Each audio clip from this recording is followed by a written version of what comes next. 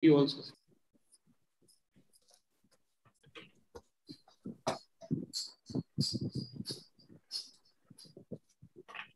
Be applied, sir. Good morning, everyone, to the fourth annual edition of the Interdisciplinary Workshop in Development Studies, ISDS, organized by the Center for New Economic Studies and OP Jindal Global University. This workshop brings together scholars, domain experts, journalists, and social activists to deliberate on some of the most pressing developmental issues of our time in a workshop format panel discussion. Previous ISDS workshops organized by the center have focused on themes such as role of gender in economic development, urban transformation, a transnational perspective, acclimatized emergencies, amongst others. The workshops have featured experts and scholars from esteemed institutions such as the SOAS, UCL, the London School of Economics, Jawaharlal Nehru University, Delhi School of Economics, and social organizations such as Radar, India, Begum, and the Soche Foundation. The 2021 edition of ISDS Workshop will introduce the Access Inequality Index, AEI, which measures inequality across states and union territories in India, followed by panel discussions on various themes in the index. The index aims to provide an in-depth assessment of each Indian state's performance in ensuring access to basic social and economic services. The workshop consists of 3 panel discussions. The first panel discussion, titled Access to Inequality in India, an analytical study for states across India, will introduce and reflect on the report published and have a look at the performance of states based on different paradigms. The second panel, titled Frontiers of Digitalization, Possibilities and Limitations from an Access Prism, will discuss the potential and limitations of digitalization in building inclusive societies. The last panel, titled Conceptualizing Access to Inequality, Moving Forward with AEI, will have panelists from across sectors discussing and analyzing the role of the index in the future. Today, we are delighted to have with us Professor R. Sudarshan, the Dean of Jindal School of Government and Public Policy. He has held distinguished careers in the domain of research, development programming, and governance. In 1984, he served in the Ford Foundation's South Asia office in New Delhi as Assistant Representative and Program Officer for Human Rights and Social Justice. In 1991, he joined the UNDP in India as Senior Economist and Assistant Representative of Governance and Public Policy. In 2012, he joined the OP Jindal Global GMTB University as the founding dean of the Jindal School of Government and Public Policy. He has an impressive track record of publications comprising books, articles, and UN policy reports, reflecting his interdisciplinary research, teaching, and policy experience in development programs, human development, law, governance, institutions, and policy. We also have with us Dr. Indraneel Mukhopadhyay, who is an associate professor at OP Jindal Global University.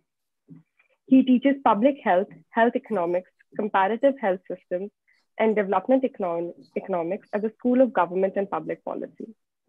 Dr. Mukhopadhyay has 15 years of research and teaching experience in the area of health economics and healthcare financing. He's held several research studies funded by the Department of Science and Technology, Government of India, World Health Organization, and several international and national publications to his credit. He is also the co-editor of the Jindal Journal of Public Policy.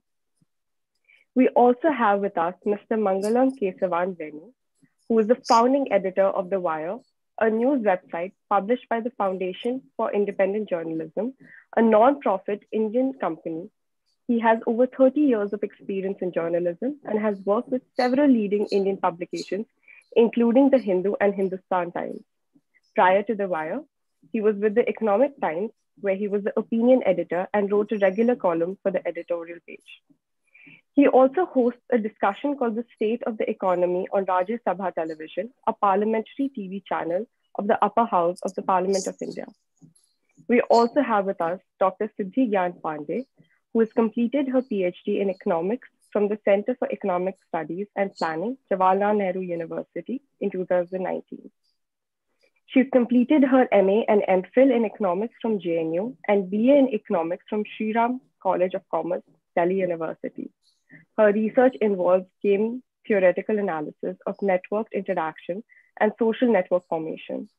Her teaching interests lie within the areas of microeconomics, game theory, mathematics and statistics for social sciences, and networks economics. At Jindal School of Liberal Arts and Humanities, she teaches the foundational quantitative skills courses along with economics. I would now like to hand over the floor to Professor Dipanshu Mohan. All right, a very good morning to one and all. I would like to start by saying that the idea to plan this workshop today and the date for it was largely influenced by the fact that it is Mahatma Gandhi's birth anniversary. It's on the occasion of Gandhi Jayanti. We felt that there was perhaps no better occasion to release the study which sort of in its conceptual design draws upon a lot of its ideas from Gandhi's own economic philosophy, and so does from Ambedkar's thought process. In defining his economic philosophy, Gandhiji once said, my idea of society, and I quote, my idea of society is that while we are born equal, meaning that we have a right to equal opportunities, all have not the same capacity. It is in the nature of things impossible. For instance, all cannot have the same height or color or degree of intelligence. Therefore, in the nature of things, some will have ability to earn more and others less. People with talents will have more and they will utilize their talents for this purpose. If they utilize their talents kindly, they will be working or they will be performing the work for the state. Such people exist most often as trustees or no other terms. I would allow a man or a woman of intellect to earn more. I would not cramp his talent or her talent, but the bulk of his or her greater earnings must be used for the good of the state, just as the income of all earning sons and daughters of a father go to the common family fund. They would have their earning only as trustees. For I want to bring about an equalization of status. The working classes have all these centuries been isolated and relegated to a lower status. They have been Shudras, and the word has been interpreted to mean an inferior status. I want to allow no differentiation between the son or the daughter of a beaver, of an agriculturalist, and of a schoolmaster. End of quote. At the core of Gandhi's economic reasoning and economic philosophy, the idea to create equal access of social and economic opportunities to all people, despite their status in a given society, was central to securing the economic development of a society as a whole. Ambedkar's views too, in this regard, were similar. Maybe one of those rare things where the two saw convergence in thought and action. We can surely debate on how can the state or a society through other institutions make this happen. But any discourse on studying or understanding the degree of inequality and its measurement from the perspective of incomes alone, whether observed under a global or a national lens, says very little about the actual inequalities or iniquities that people experience and live with.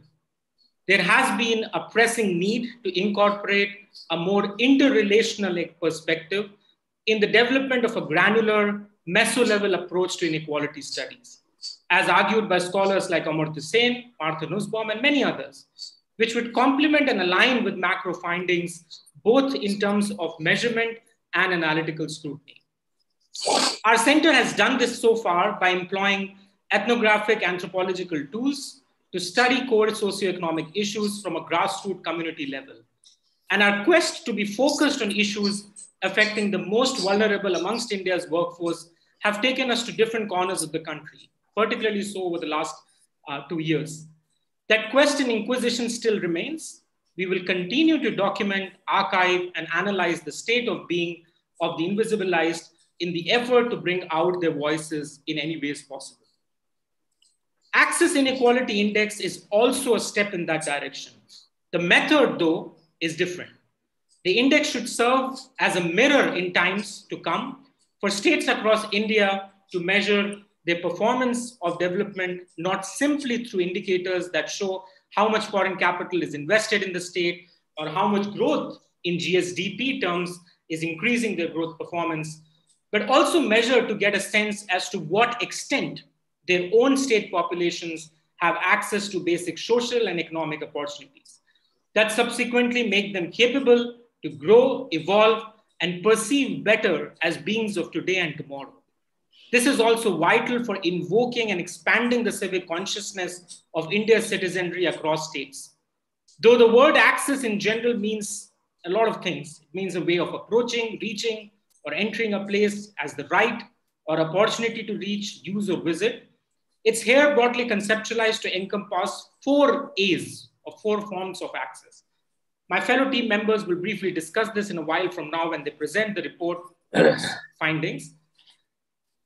What we want to do is to see that in the analytical framework of this index, there are 5 fundamental pillars of assessment where states across India and union territories are ranked.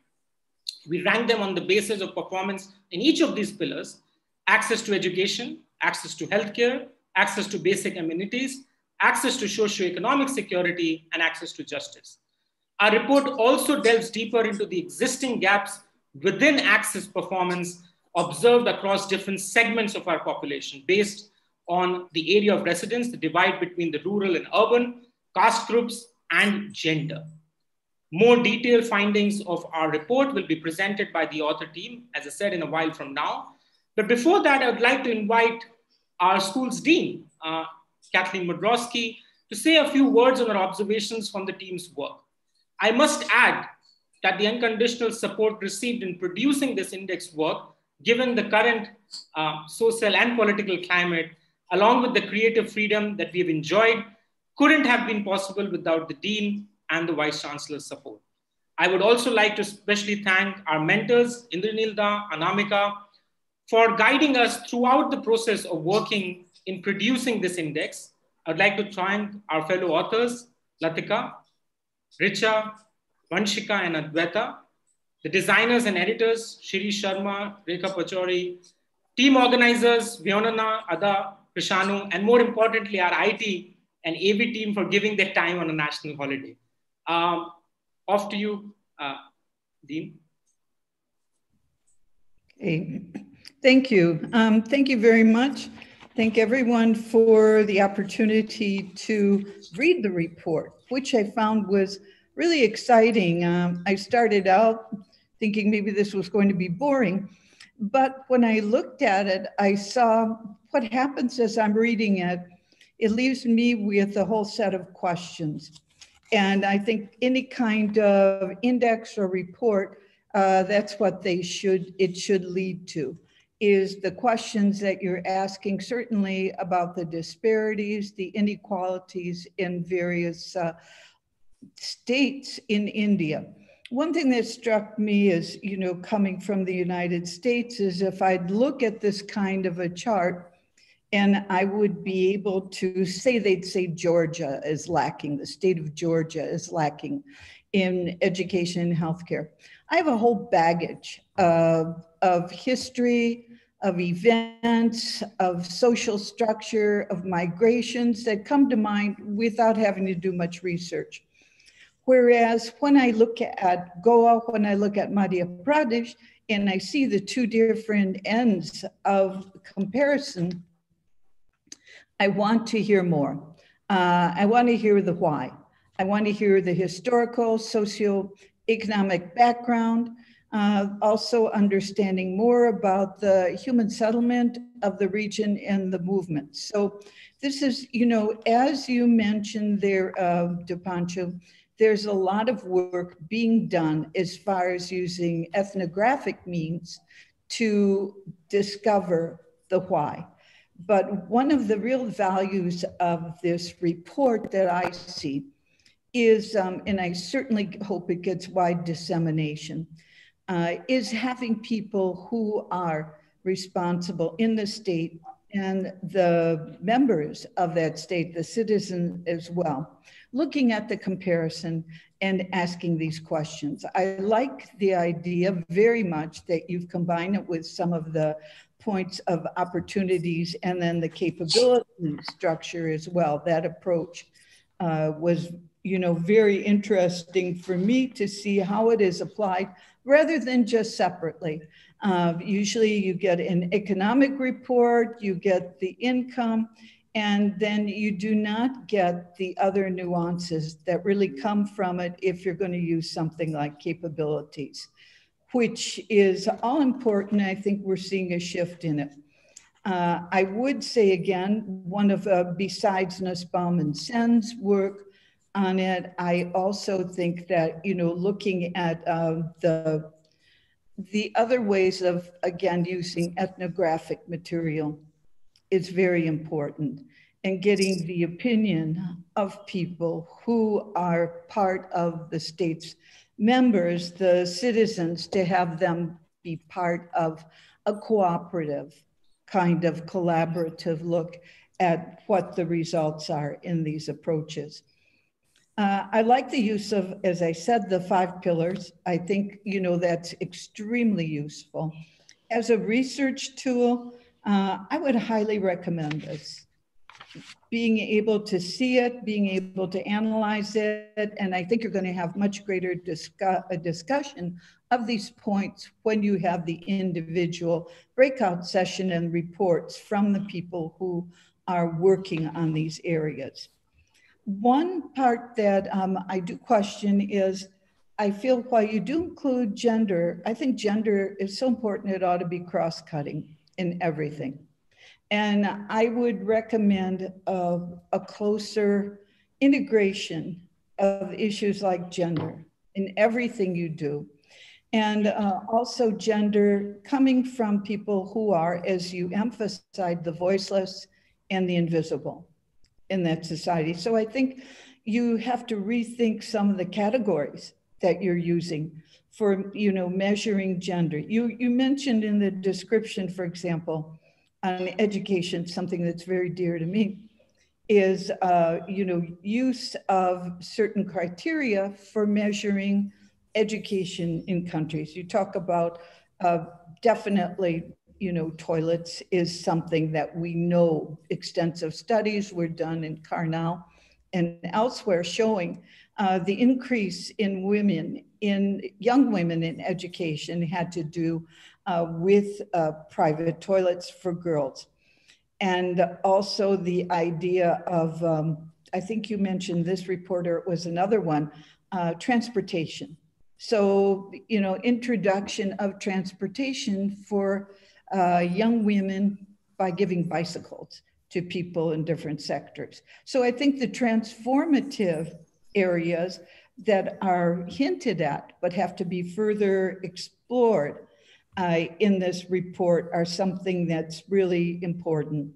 The other area that surprised me was access to justice. And when I saw access to justice, I saw that police and judges were 2 areas that were measured.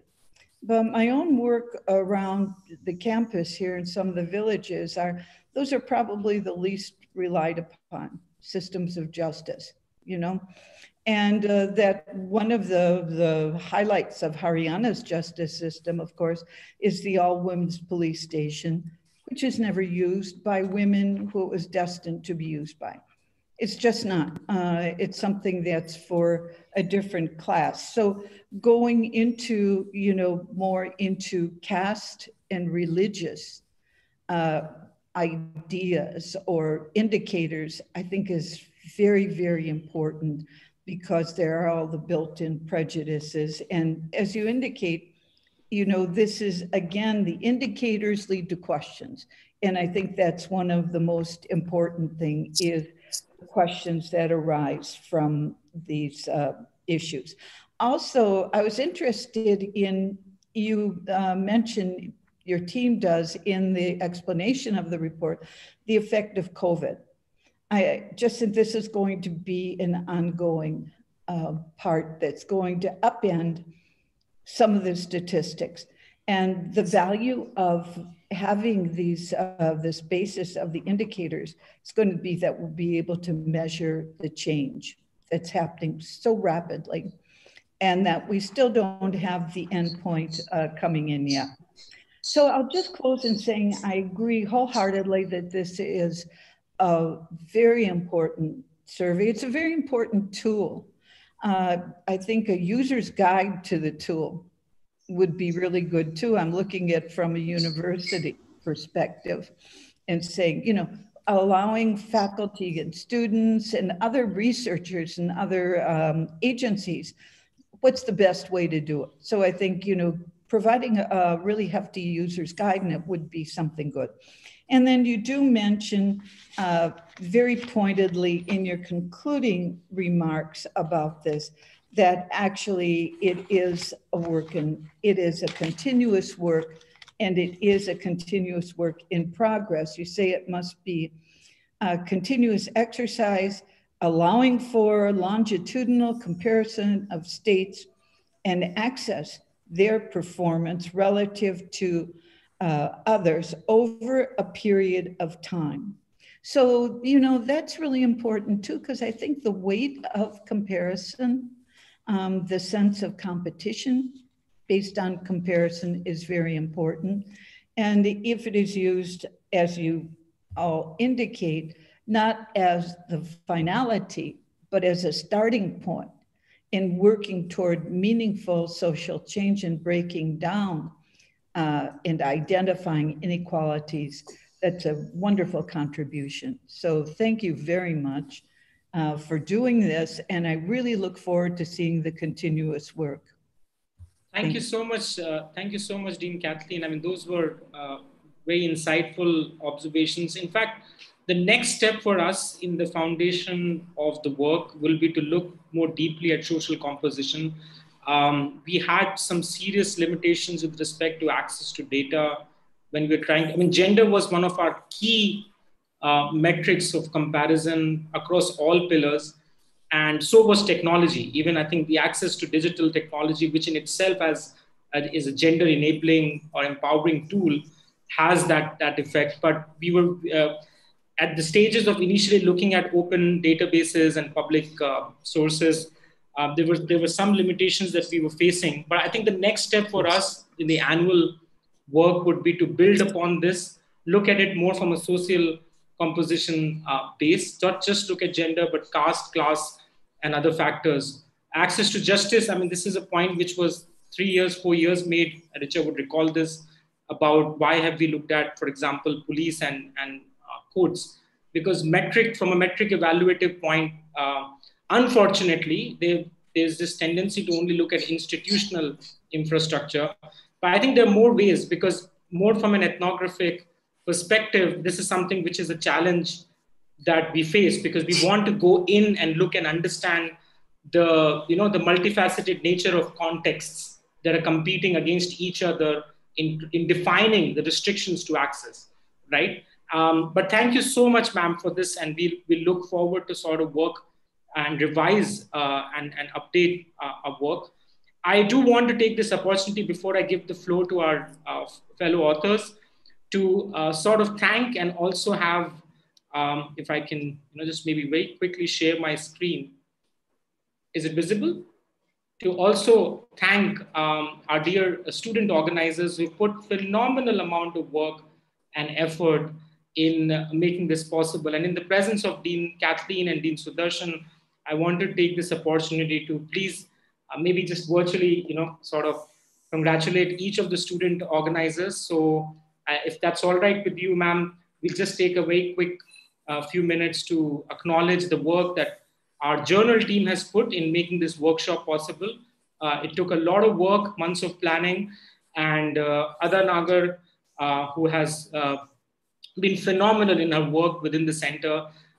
She was one of the principal team members organizing this. So has been Viona Fernandez. So just a congratulations to all of them. Krishanu Kashyap, again, a research analyst with the center. They have been doing a lot of good work with the nickel and dime team, and the authors of the report, who have been, working very, very hard.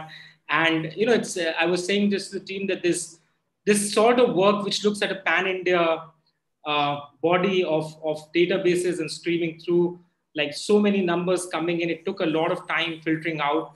And just wanted to sort of thank and acknowledge the work of Richa, who works with the center. She's been there since the very inception, over the last 5.5 to 6 years. The very first project we did with street vendors in Delhi, she helped us conceptualize and design the study. So thank you, Richa. If you can see and hear us. Latika, who has been contributing as a senior research analyst for this project. She works with KPMG and wanted to associate herself on a project within the center. And this was maybe her calling for taking a lot of time from her end while managing her maternity leave. So I think she sort of, took a lot of time from her household responsibilities as well. And, at that time, Vanshika Mittal, phenomenal work. In fact, I sort of give a lot of the work on the labor of looking through databases to both Vanshika and Adwaita. They have worked for months across the summer. In fact, during the second wave and the impact of the second wave, as it was sort of nerve-wracking for all of us, they were sort of looking at databases day in and day out to keep their mind occupied with this. So thank you all. And now I would like to give the floor to Latika. Maybe you should start with the presentation, and we will then get the panelists to get involved. Dean Kathleen, I'm aware that we have a prayer meeting for one of our students who passed away recently. So ma'am, please exercise your discretion as and when you feel that you need to leave. Thank you. Thank you. I will, Glenn, but I'd like to listen to a bit of Thank it. you, It's so interesting. Thank you very much. Thank you so much, Dipanshu and Ma'am Kathleen, and a very good morning to everyone. Taking forward the presentation, I would like to begin with the content of the whole presentation has already been discussed by Dipanshu. So I'll quickly move forward towards highlighting the need or the answer to why this index. So we know that the rising debate on income inequality, as also earlier mentioned by our speakers, that the importance of being clear on how inequality is measured and understood becomes very important. We've seen that the focus has been largely on inequality of outcomes, measured often through Lawrence curve, Gini coefficient, decile ratios, and others, which generally measure income or wealth inequality. But the literature on inequality of opportunities is rising in the past few years as well.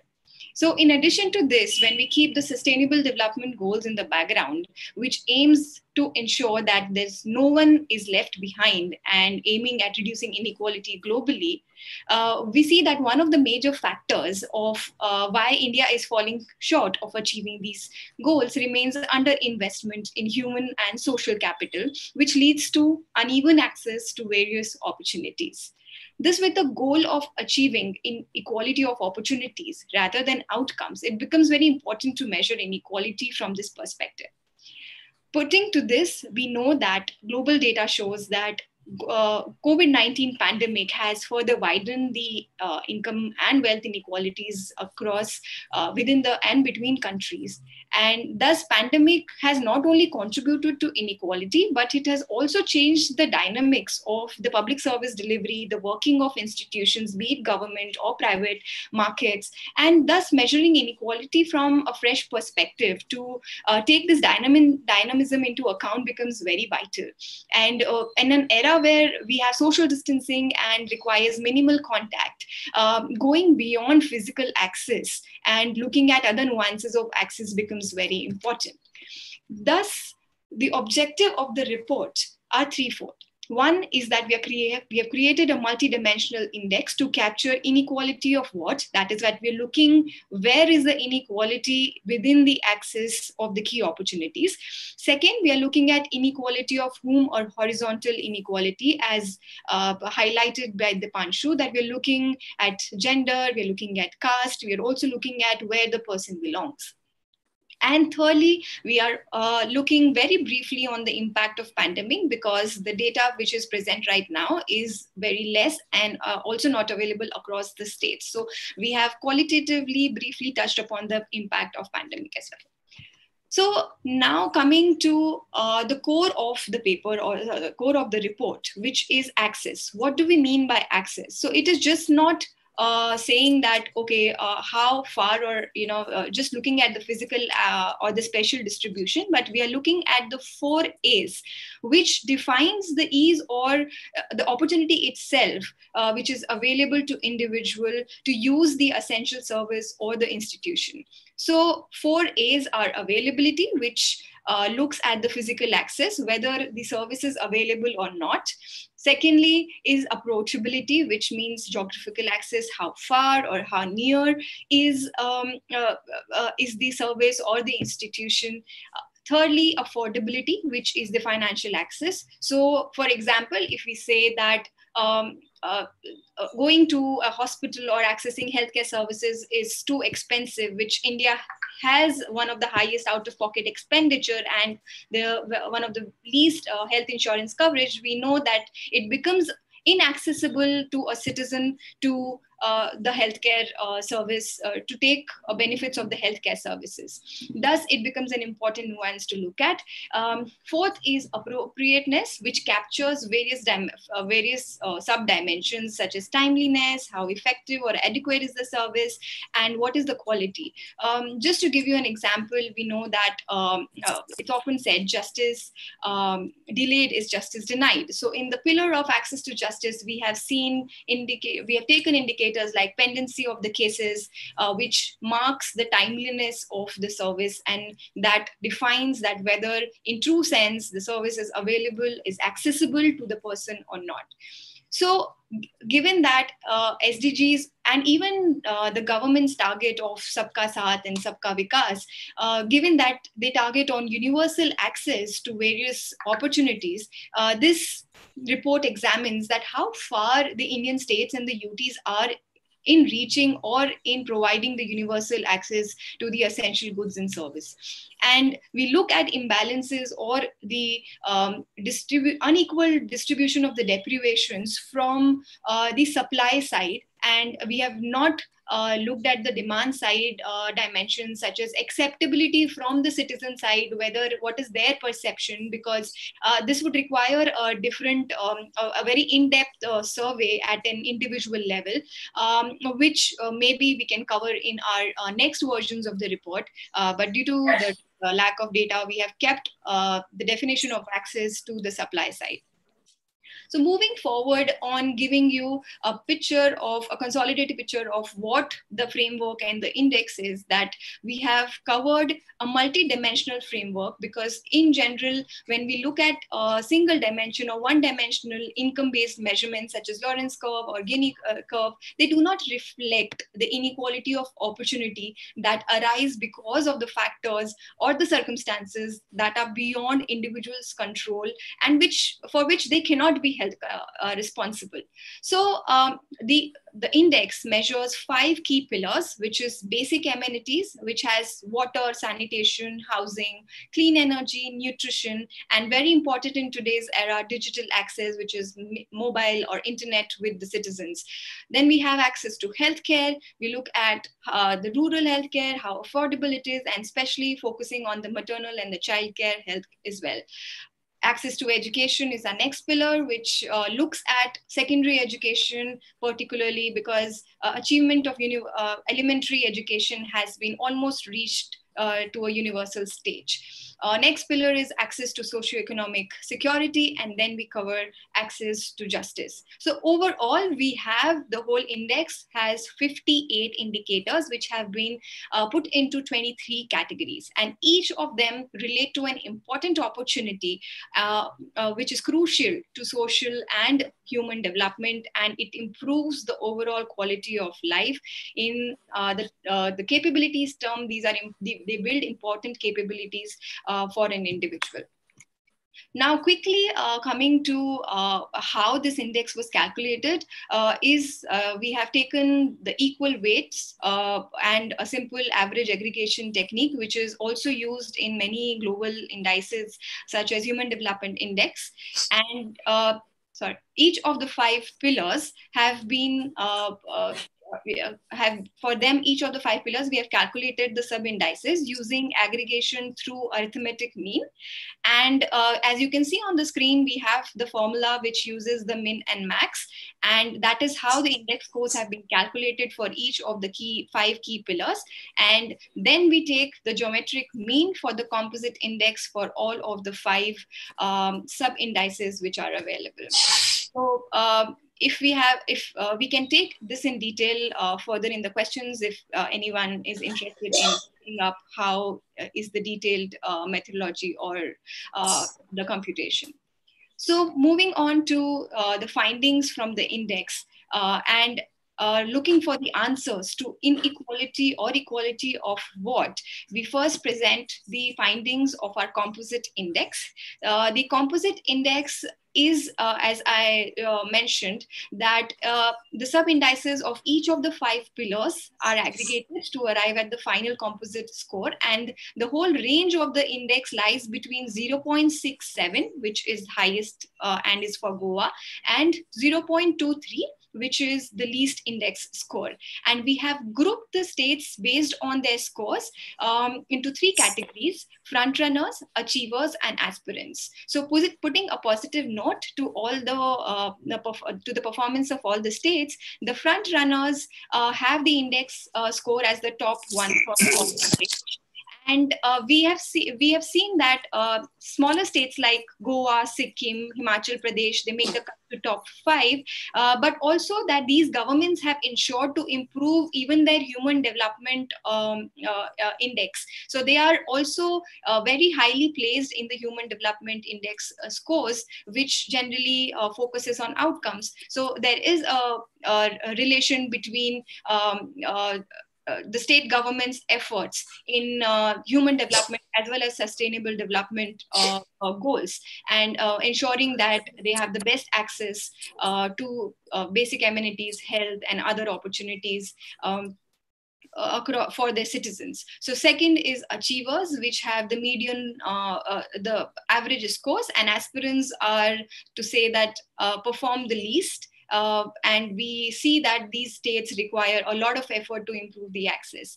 Now, this was the comparison within the states, but if we look at, okay, what is the inequality in, we see that the highest inequality persists in the access to basic amenities. So access to basic amenities is what comprises of your, an extended version of Roti Kapda Makan, which is your food, housing, you have digital access, which is very important, access to mobile phones and internet. You also have clean fuel, the LPG access, which also matters a lot in today's sustainability environment. And then we have pipe drinking water and sanitation as the part of access to basic amenities. So there is a huge inequality among the states in this particular pillar, which is followed by access to justice, healthcare, and then socioeconomic security. The least variations or the least unequal pillar which we have is access to secondary school education. So that is the bright side of the picture. Now we'll move to the sub-indexes, sub-indices, which is for each of the pillar, and we will see that what each pillar comprises of and how the states perform, and within each pillar what are the inequalities like.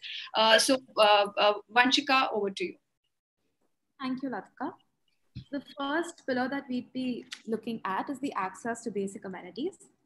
The table on this slide lays out a total of 10 indicators across the dimensions, as Latika's already mentioned: clean water, sanitation, housing, clean cooking fuel, nutrition, and digital access.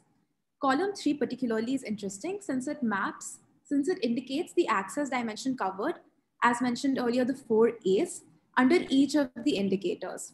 I'll be explaining this mapping with the example of sanitation.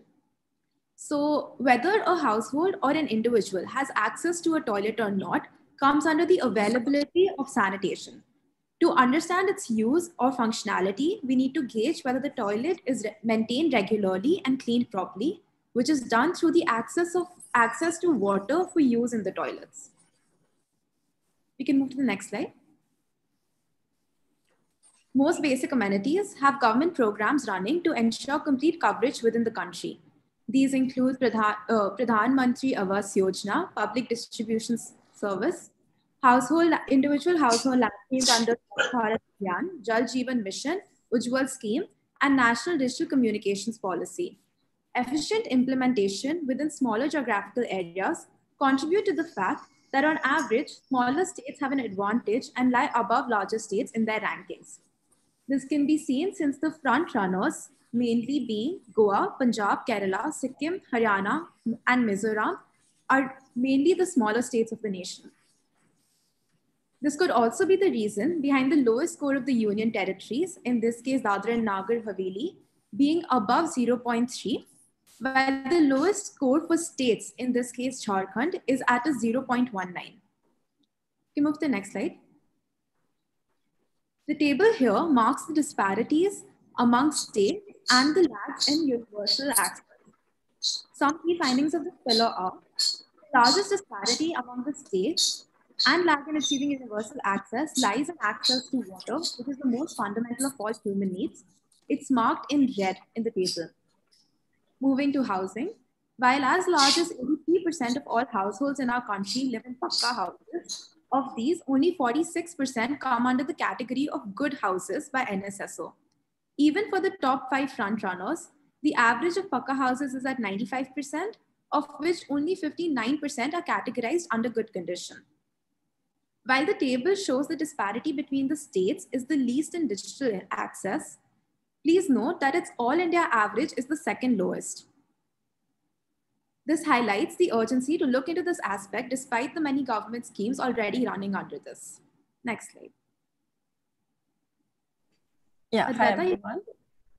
So beyond being an integral part of decent living standards, good healthcare is also essential for human capital development. So in evaluating the access to healthcare, we consider indicators for reproductive healthcare, medical expenditures, physical infrastructures of hospitals and beds, etc.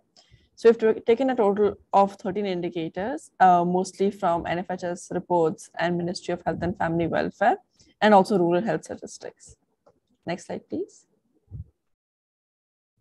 Our data indicates that the front runners are Goa, Tamil Nadu, Sikkim, and Kerala, while the worst performing states include Nagaland, Assam, Jharkhand, and Bihar. One explanation for this could be high public expenditure. Goa and Sikkim are few of the top ranking states when it comes to per capita expenditure on public healthcare. Meanwhile, Bihar and Jharkhand are some of the lowest ranking ones. However, this is only one part of the picture. Within the states, Goa and Kerala top the ranks when it comes to antenatal care and even postnatal care for that matter. These are areas where Nagaland is severely lagging behind. This is a cause of concern as our data shows that the lack of access to healthcare for marginalized groups is most pronounced for maternal healthcare. Hence, women from SC, ST, and OBC backgrounds tend to have more issues accessing the needed reproductive healthcare services. Next slide, please. Thank you. In exploring the interstate inequality, we know that some indicators have higher state-wise distribution than others. The number of hospital beds in public hospitals display the greatest standard deviation. Lakshadweep is the best performing state in this indicator with 4.41 beds per 1,000 people. In contrast, Chandigarh and Bihar are the worst performers with around 2.5 beds per 1,000 people. We also know that most states are far below the mandated SDG target and the global benchmark of 3 beds per 1,000 people. In fact, only one UT meets this benchmark, which is Lakshadweep. Moving on to institutional births, the percentage of deliveries in healthcare institutions also has diversity in coverage across the country, with the national average being 78.9. Pondicherry is the best performer with 99.9% coverage. Tamil Nadu, Kerala, and Lakshadweep also do very well in this sector. In contrast, we know that the northeastern states like Nagaland, Meghalaya, and Arunachal Pradesh severely struggle in this area. Next slide, please. The next pillar is access to education. This includes 11 indicators across the dimensions of school, teaching staff, vocational training, and digital infrastructure. Please note that the index uses secondary education as the level to measure access to education, which is to say that all the indicators laid out in the table have been taken at the secondary level of education. This has mainly been decided due to the high enrollment and turnout rates already achieved already achieved in elementary education in the country. High performances in several indicators lead to Punjab topping the sub-index. This is due to several reasons. Firstly, 99% of Punjab schools have functional girl toilet facilities, which reflects in the fact that in 2019, Punjab reported 0 dropout rates for girls at the secondary level. Even overall, dropout rate in the state is at the lowest and enrollment is at the highest. Next slide. While enrollment rates have been increasing, several factors such as affordability and gender bias prevent certain sections of the population from accessing schools, which is why, along with enrollment rates, it is very necessary to look at the attendance ratios in these states. Least attendance ratios have been reported in Meghalaya and Uttar Pradesh in states, and Daman and Diu and Andaman and Nicobar Islands in the UTs. An interesting find of this pillar was that Chhattisgarh, Assam, Odisha, Bihar, and Jharkhand have the lowest average expenditure per student on secondary education. While on one hand, this reflects on the affordability of education, there is also evidence that this figure is highly correlated with the per capita income of the state. Once again, the all India average in terms of digital access is very low. This is very concerning in the context of the pandemic, where education has been imparted primarily through digital means. Up until now, we've seen that both schools and households in our nation are not sufficiently equipped, creating a larger gap due to remote learning. Next slide. Next, we move on to the access to socio-economic security. This slide details the 8 indicators used in this pillar that are largely clubbed under economic, financial, and social security. Social protections have not received enough attention from the government, keeping in mind that public expenditure reported under this, exclusive of healthcare, is only a 1.5% of the GDP. Next slide. As can be seen, Goa outperforms every other state, Goa outperforms every other state in all the indicators, resulting in a large gap between the shown index scores. Meanwhile, union territories do not have a large disparity in the scores. The lowest performing states in this pillar are Jharkhand, Assam, Uttar Pradesh, and Bihar. Next slide. Bank accounts available on a household level have the lowest disparity among states. This has mainly been achieved under the Pradhan Mantri Jan Dhan Yojana, where almost all states have achieved the universal target, except for a few such as Manipur and Jammu and Kashmir. According to the SDG 3.0 report, there are only 12 banking outlets and 17 ATMs per 1 lakh population in the country as of September 2020. This shows just how unapproachable access to financial services are in India. Even within these low averages, ATMs per 1 lakh population has the largest inequality among states and UTs. Northeastern states such as Mizoram, Nagaland, Meghalaya, and Manipur, along with Goa, provide the highest access to rural employment under Manrega when demanded. While this reflects that Manrega helps the extremely poor fight poverty, their working conditions are concerning when less than 50% of the working population in India in the non-agricultural sector is covered under any form of social security benefits. Even insurance schemes, including both life insurance and employee state insurance, have very low penetration all across the nation. Goa, a top performer in the employee state insurance, has only 26% of its employees covered. Next slide. The next pillar that we're discussing is access to justice. When discussing justice, it is important to note that it refers to the 4 measurable public instruments of judiciary, prisons, legal aid, and police, which are essential in maintaining law and order. Hence, we've taken indicators such as vacancies in police and high court judiciary, prison occupancy, and the number of inmates per officer. We've also looked at the average number of villages covered under some form of legal aid clinic. This is particularly important since legal aid clinics make justice accessible and affordable to the rural population after the National Legal Services Authority. We've used reports like the India Justice Report, Indian Crime Report, and also data from the National Judicial Data Grid. Next slide, please. Sikkim and Nagaland top our rankings when it comes to justice, while Meghalaya and Uttarakhand have the lowest sub-index scores. This can be largely attributed to the fact that Sikkim and Nagaland do particularly well in physical infrastructure and human resources. However, state size might also play a role. Next slide, please. Starting with the efficiency of police services, we know that at an all India level, there is a problem of understaffing. Population per police persons at an all India averages at 712, well above the recommended ratio of 450.5. There are major inequalities at the state level further. In states like Bihar and West Bengal, there is one police person for around 1,200 to 1,500 people. These lack of resources are also reflected in the number of police stations per 1,000 population.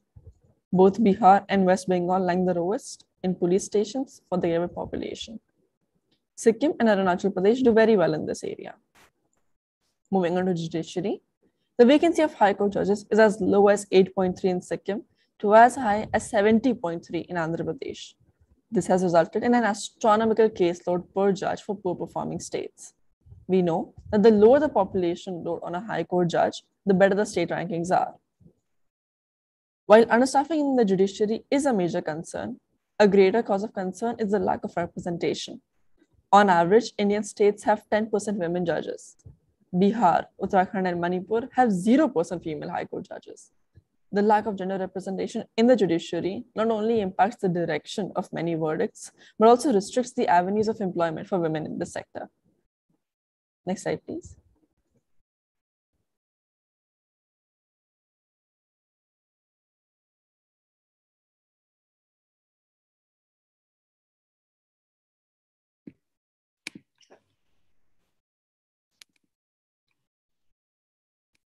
Can you see my screen, sorry?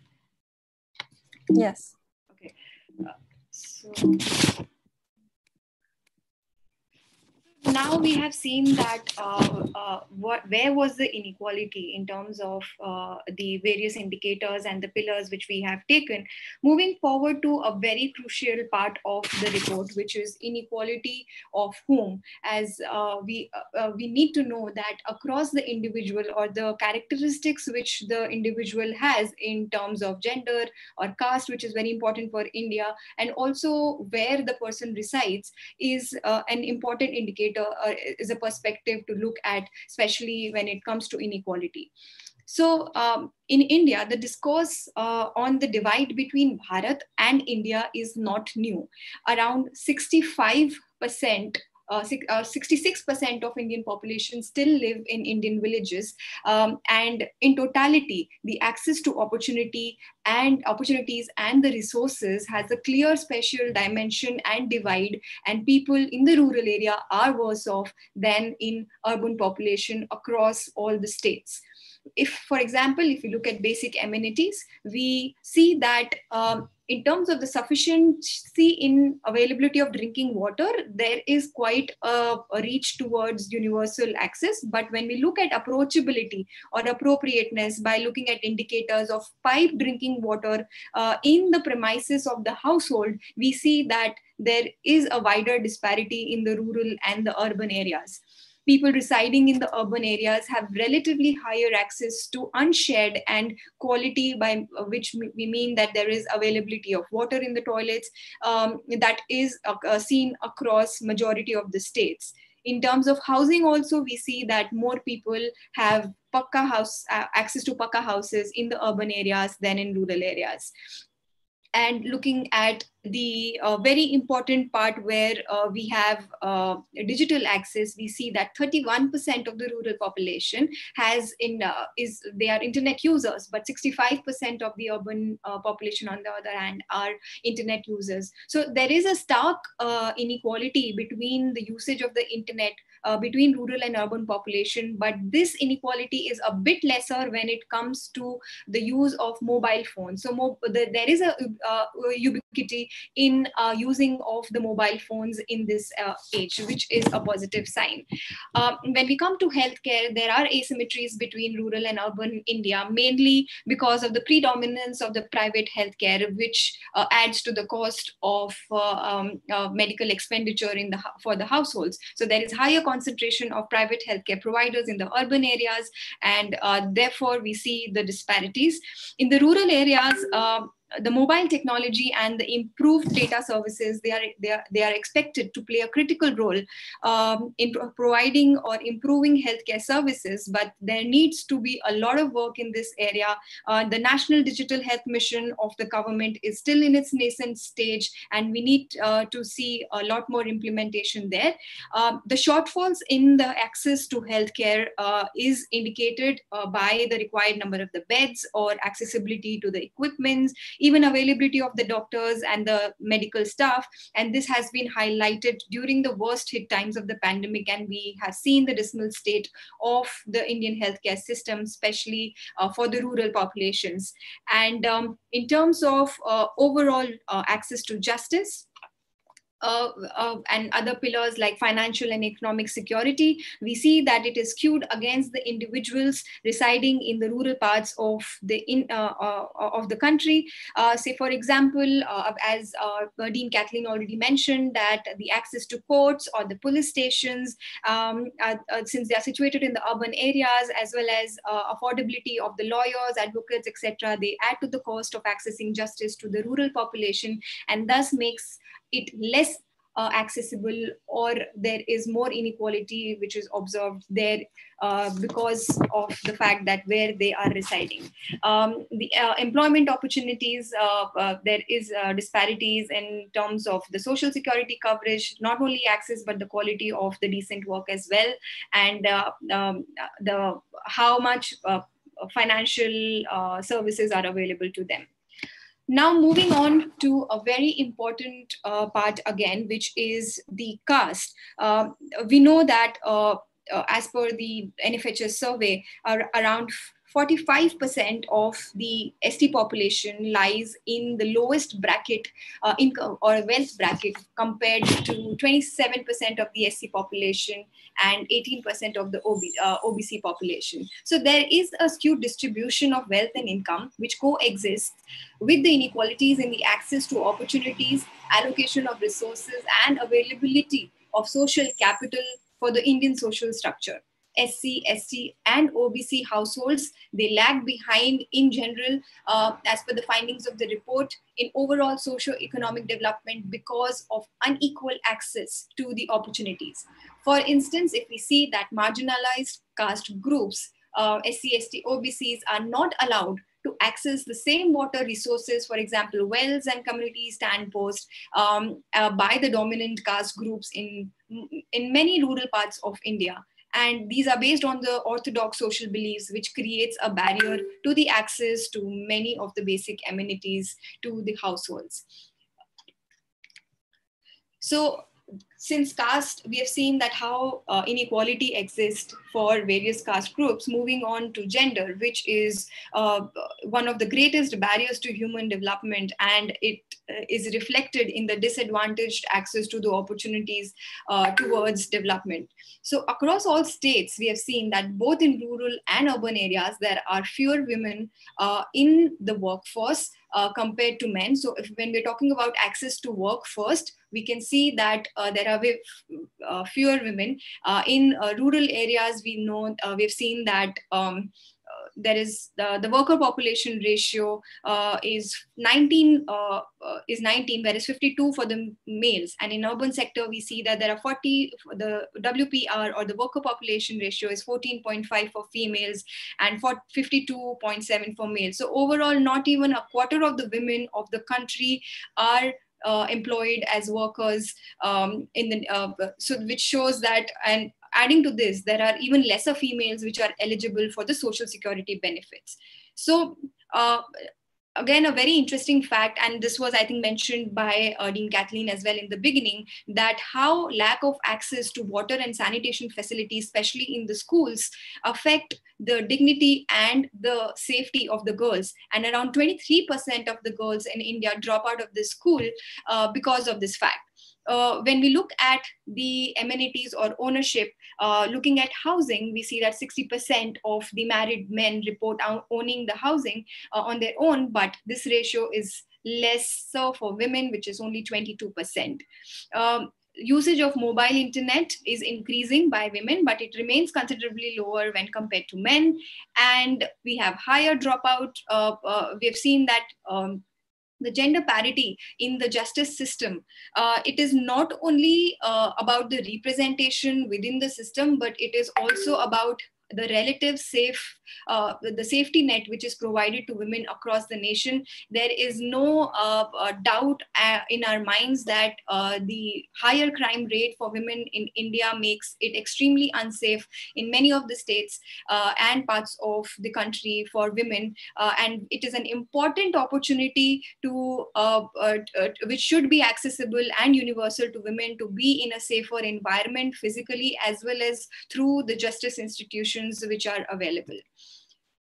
Along with this, when we have seen inequality of whom, the next part of the presentation highlights that it relates back to one of the initial parts which we mentioned about the outcomes versus opportunities, the whole debate there. So outcomes, as we know, are the ends which result outcomes are the ends which have been the result of various means or the processes which relate to the access to basic opportunities. So what we have done is that we have tried to make a correlation between the outcomes, looking at the GDP of the states, and the opportunities which are there through the overall ranking scores or the composite index. And we see that there is a high correlation, and the state with the high income performs better in overall ranking, or vice versa. We can say that the states which have higher access to basic opportunities perform better, results in better outcomes or have better income, and thus will have better economic growth and development process. So this is something which is available in many of the literature as well, which shows a high correlation between outcomes and opportunities. But the focus of the governments should be more towards achieving universal access to opportunities rather than just looking at the outcomes or the ends.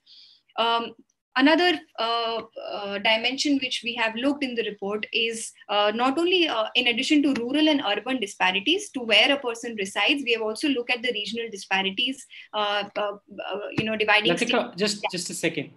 I just add that Venu sir suggested this earlier when we were talking about the idea for this panel. So we thought of adding a few of these interpretative results, and it would be great to hear his thoughts. Please carry on. Okay. So yes, this has been added in the later parts as the Panshu mentioned. So regional disparities, we see that the front runners have been dominated. The front runner category has been dominated by the southern states. We have 5 southern states which make it into the top category, performing category. And if we see the achievers, we see northeast eastern states which dominate here, particularly for the indices. If we see for education and healthcare, here also we see that southern states dominate among the front runners in both the pillars, whereas northeastern states, they lag behind in both. They have their own geographical, we understand that they have their geographical and other geopolitical issues, which makes it difficult to ensure universal access. But at the end of the day, for every citizen is equal, and we need to ensure that there is universal access to basic opportunities for their development at the end of the day. So by this, this is the end of the findings which we have from our report. Way forward, or how it's going to go forward for us and the university, I would like Dipanshu to, Dipanshu, would you like to take up this part, please?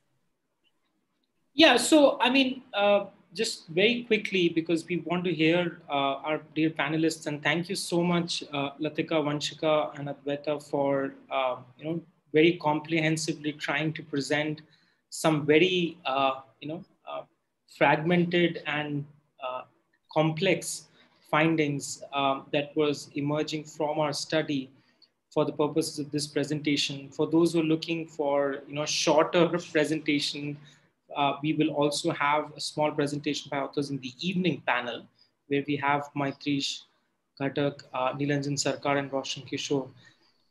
Going forward, we mentioned this, and earlier this was pointed by our dean as well, that we do want to take this forward as an index which evolves from time to time as a way of understanding dimensions of access across not just social composition, but also looking at different aspects where states and how some of the better performing states are evaluated from a more micro, ethnographic lens. I don't think you can, it's like, you need to get both of the hands talking to each other, where if you have a macro level study from an index giving us a perspective of which states are doing better in one, for us, for example, Punjab's performance in education was in our sort of intuitive sense a surprise, and we sort of were looking back again and again in the data that are there any glitches, or is there something that we're missing out? But that's the point. You do want to get a sense of a macro perspective or a bird's eye view, and then take a worm's eye view by visiting some of these states. Unless and until we don't have support from the local jurisdictions and the state authorities, I think it becomes difficult. And there's a reason why certain institutions have better network capital to be able to tap into that. But we hope that the dissemination of the study creates sort of that interest. We do want to capture the progress, and a dashboard has already been created where we put the raw data of the index out. We will put the recordings of the presentation and the PowerPoint itself. So it's all going to be accessible to everyone who's looking to take this. Feel free to critically analyze the results and share with our team. Professor Siddhi has already done that when she was reviewing the report, and her insights were incorporated. So it's a work in progress. And there are issues with indices. You always can pick up as much as you can, and you have to leave a lot aside. And what you leave aside becomes then a critical point of distinction. So there is an effort taken here to get what we may consider as the best or the best possible scenario to give a sense of where we are. And unless we don't do that, it's like the same thing with institutional rankings. There are a lot of issues with the way the ranking structure is sort of designed in education for higher education institutions. But still there is this quest for benchmarking within policy making and thought, which has sort of been the dominant part of the discourse. A final point is that we do want to look at how the pandemic itself has exacerbated the existing inequities. There has been a struggle to be able to get data, and I would say, as far as I can, that there is a sort of a lack of cooperation among state authorities and also at the national or union level to be able to get us a sense of how states are performing across different indices. And that's maybe the nature of the sense of politicizing a lot of the work around national data level collections. But we hope that in the next year or two, when we get a better sense of the picture, some of our own centers' work has looked at the impact of the pandemic within education, healthcare, and we've been having working papers. We've had around 6 papers looking at the impact of the crisis on the informal landscape of workers, domestic workers, street vendors, waste pickers, the industrial workers who are working on subcontractual or ad hoc exploitative contracts. We've done that work, and ethnographically that's documented, and it's presented also in form of video essays. But we do want to get a better sense of how the macro perspective of the impact of the pandemic can be evaluated. So with that, we'll maybe probably pause in here, and we'd like to sort of get our panelists involved in the conversation now. In terms of the format, as discussed before, Latika, you could just maybe stop sharing the presentation for now. Thank you so much. And we'll just invite maybe first Dean Sudarshan share his observations, and then Venu sir, Indraneel and Siddhi. 10 to 12 minutes maybe of time for your opening remarks. And we have towards the end some time where there can be a back and forth with authors. And we look forward to your response. Thank you so much, sir, and off to you, please. Thank you very much, Dipanshu, and thanks a great deal to the team that prepared this access inequality report. I'm quite delighted to look at the report. And let me first say that Dean Murdrowski suggested that you should produce a user's guide to how to use this report. But I'd like to make a point that's a little in advance of that, which is that what Dipanshu and your team, what you've done is a phenomenal contribution to the pedagogy of our university. In other words, all of the people who've been involved in preparing this report have learned a great deal and have learned it in a way which is much more meaningful than many of the courses that we teach in a lecture format in many of our programs. So this is a kind of a learning by doing exercise. And all those who've been involved in this are, I dare say, much more competent for having had the luck to work in this team in preparing this report. I'm not too, I don't think that any government in this country will take any notice of your findings at all, right? Now, I say this with some experience because when I worked in UNDP, I joined UNDP because I was so excited by the first Human Development Report and the articulation of the capabilities approach by Amartya Sen. And so I left the Ford Foundation and joined UNDP. And so one of my major concerns was that we should produce human development reports for the states of India. And then I had a big argument with the headquarters in UNDP because they wanted the Human Development Report to be prepared by an independent set of scholars and not done with the government. And I argued that given the way the Indian government works, Amartya may have most brilliant ideas and so on, but nobody will take any notice of it unless he's been asked to head an official committee and produces a report that is official, right? And Amartya, of course, prides himself in saying that he's never participated in any official committee and has been, I don't know if he's been asked to, but he's never accepted any such government portfolio to work. So I argued that the report should be official. They should be owned by the different governments. So having won that battle, we had this large project where we started off with Madhya Pradesh. Sanket was an NGO, and we had Sandeep Dikshit lead a team of young people working with Digvijay Singh at that time, produced the first Human Development Report for a province or worldwide. It's the first provincial Human Development Report. For Madhya Pradesh, that was followed by 2 or 3 others. And then we had this project with the Planning Commission, which was headed by Rohini Nair. And we started the Planning Commission encouraged and supported a number of states to produce human development reports.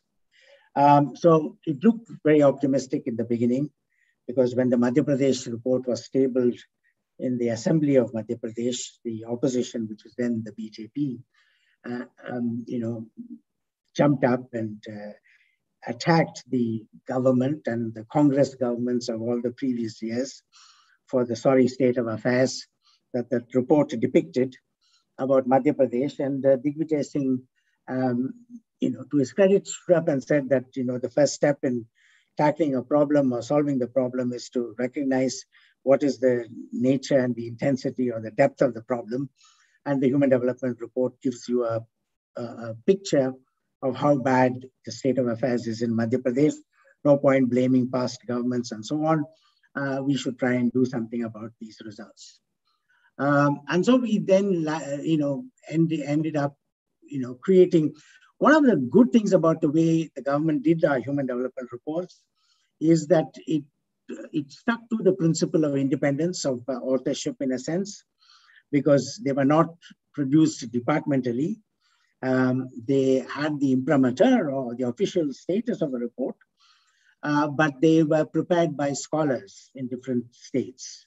Mahendra Lama worked on the report for Sikkim, Jayati Ghosh did it in West Bengal, leading a team of independent scholars. So in that sense, the contents of the report were not manipulated or biased to paint a rosy picture that you might expect from, the political class might wish to have it, or the bureaucracy might wish to have that. So those reports are, have been prepared by teams that are actually independent and had this editorial independence, and were also official reports. So the hope then was that since it's an official report tabled on in the assembly and the different departments were involved, they would take notice of it. But one of the things that happened, and this often happens, the human development report is a means to an end. And the end really is that you have a set of policies that address the serious gaps and shortfalls that these reports produce. Now, did that happen? I'm afraid not, because producing the report became an industry in itself. So what is meant to be the means became an end in itself. I mean, you had some interested bureaucrats and some interested departments working on it. They produced a report and it's published. And the idea that it would be followed up. And so what I'm trying to say is that even though we started off assuming that if it is an official report owned by the government, the chances of its findings and its policy recommendations would be taken seriously was belied, right? So then there's a fat chance that a report of this kind that we produce, is going to get noticed. So therefore, I'd emphasize that we should do these reports, but do them really because we want more and more people, more and more of our students, capable of doing this kind of thinking and analysis. So if none in government shows any interest in this report, I don't see that as any reason to be disappointed. They don't show any interest in their own official reports also, right? So bringing about policy changes and getting governments to act on findings, targeting where the serious shortfalls are and so on, require another set of strategies, and reports won't do that. So I'd say that therefore there is, if you like, enormous value to the work that you do, because it's a great training ground for the kinds of things that we want our students to learn and to accomplish, because these are skills and techniques. I mean, drawing inferences from data, being able to produce something that summarizes the findings of a very large data set. All of these are very valuable, and they would come into use in many, many walks of life. So I must express my gratitude to you for having shown that, by involving a lot of young people, students and others, and producing a report of this kind with the kind of, multiple skills are demonstrated in this, including the presentation, the graphics, the summary of findings. All of that is extremely valuable. And so discussing this, I would see it as a very important part of our pedagogy, of our what we are there for.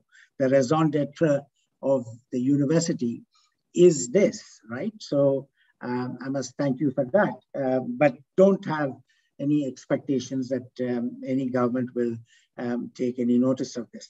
I want to particularly welcome the fact that you introduced into this. See, the approach is very good, because you can see that the problem with the Human Development Index is it has two outcomes, which is life expectancy and access to knowledge, and then it has per capita income, which is means to an end. So it kind of mixes up, what you've been describing as, opportunities and outcomes, right? So in the capabilities approach, there is a well-reasoned basis for focusing on opportunities. You have a nice quote from CNES-ISDS on it. That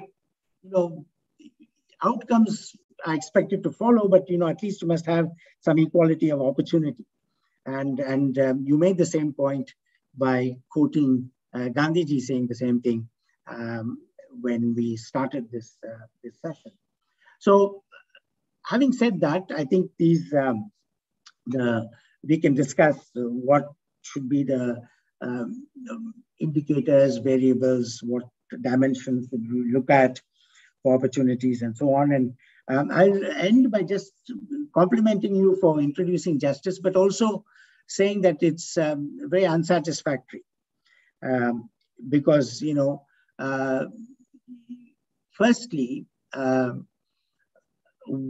when it comes to justice, I think the great majority of people in this country use the justice system to harass one another. I mean, they don't expect a dispute to be actually resolved. Very often cases are filed only to harass the other side, and then to continually appeal, not to accept the verdict. Unfortunately, the government also has the same tendency, which is never to accept a lower court's decision and to appeal it to the High Court and appeal it again to the Supreme Court, because you have the right to appeal. And bureaucrats think that because there's a right to appeal, if they didn't appeal, they would be causing a loss to the revenue of the state, and they must file the appeal. And there's a vested interest and lobby of government counsel who like this to happen, because their earnings depend on governments not accepting any verdict of any court until you go all the way to the Supreme Court, no matter how many years it takes.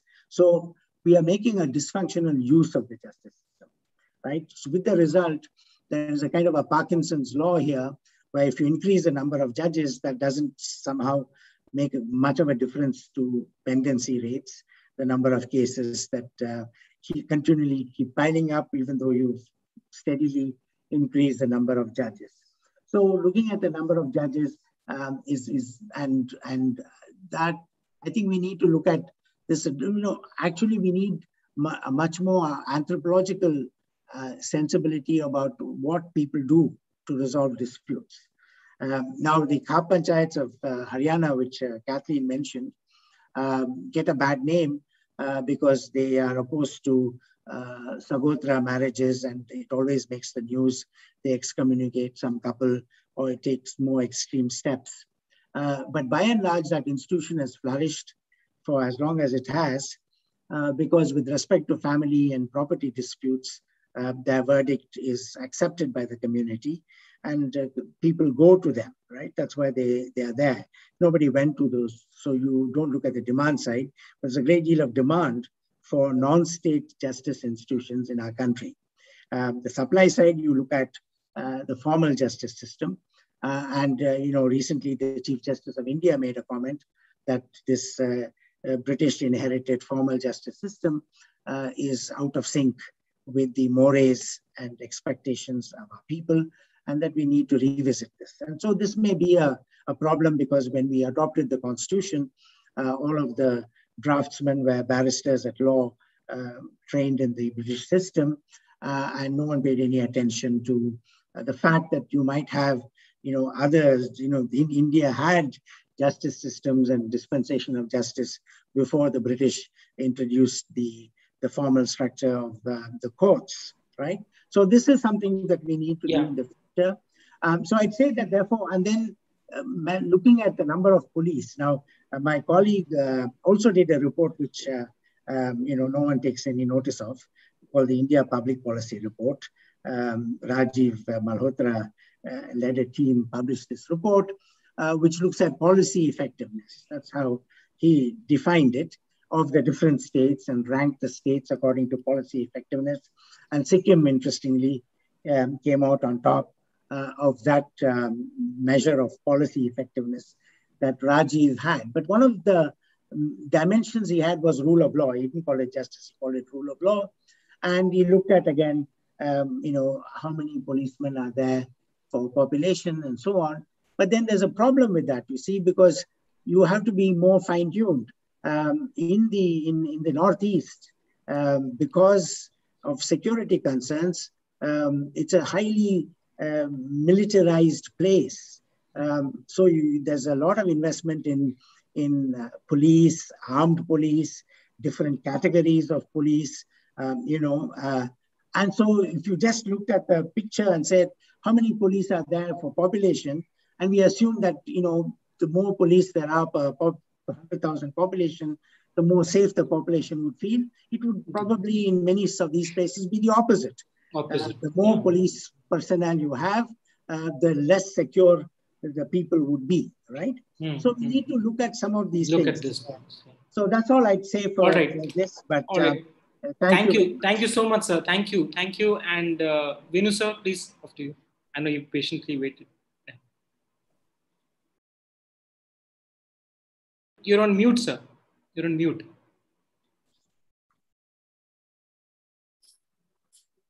Am I audible now?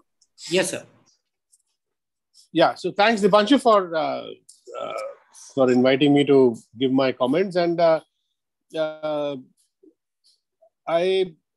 at the outset, I think you've done a good job. I mean, your people have done a good job of beginning this exercise, and the frame broadly, I would go with I would endorse the framework that you have adopted to assess both access to opportunities and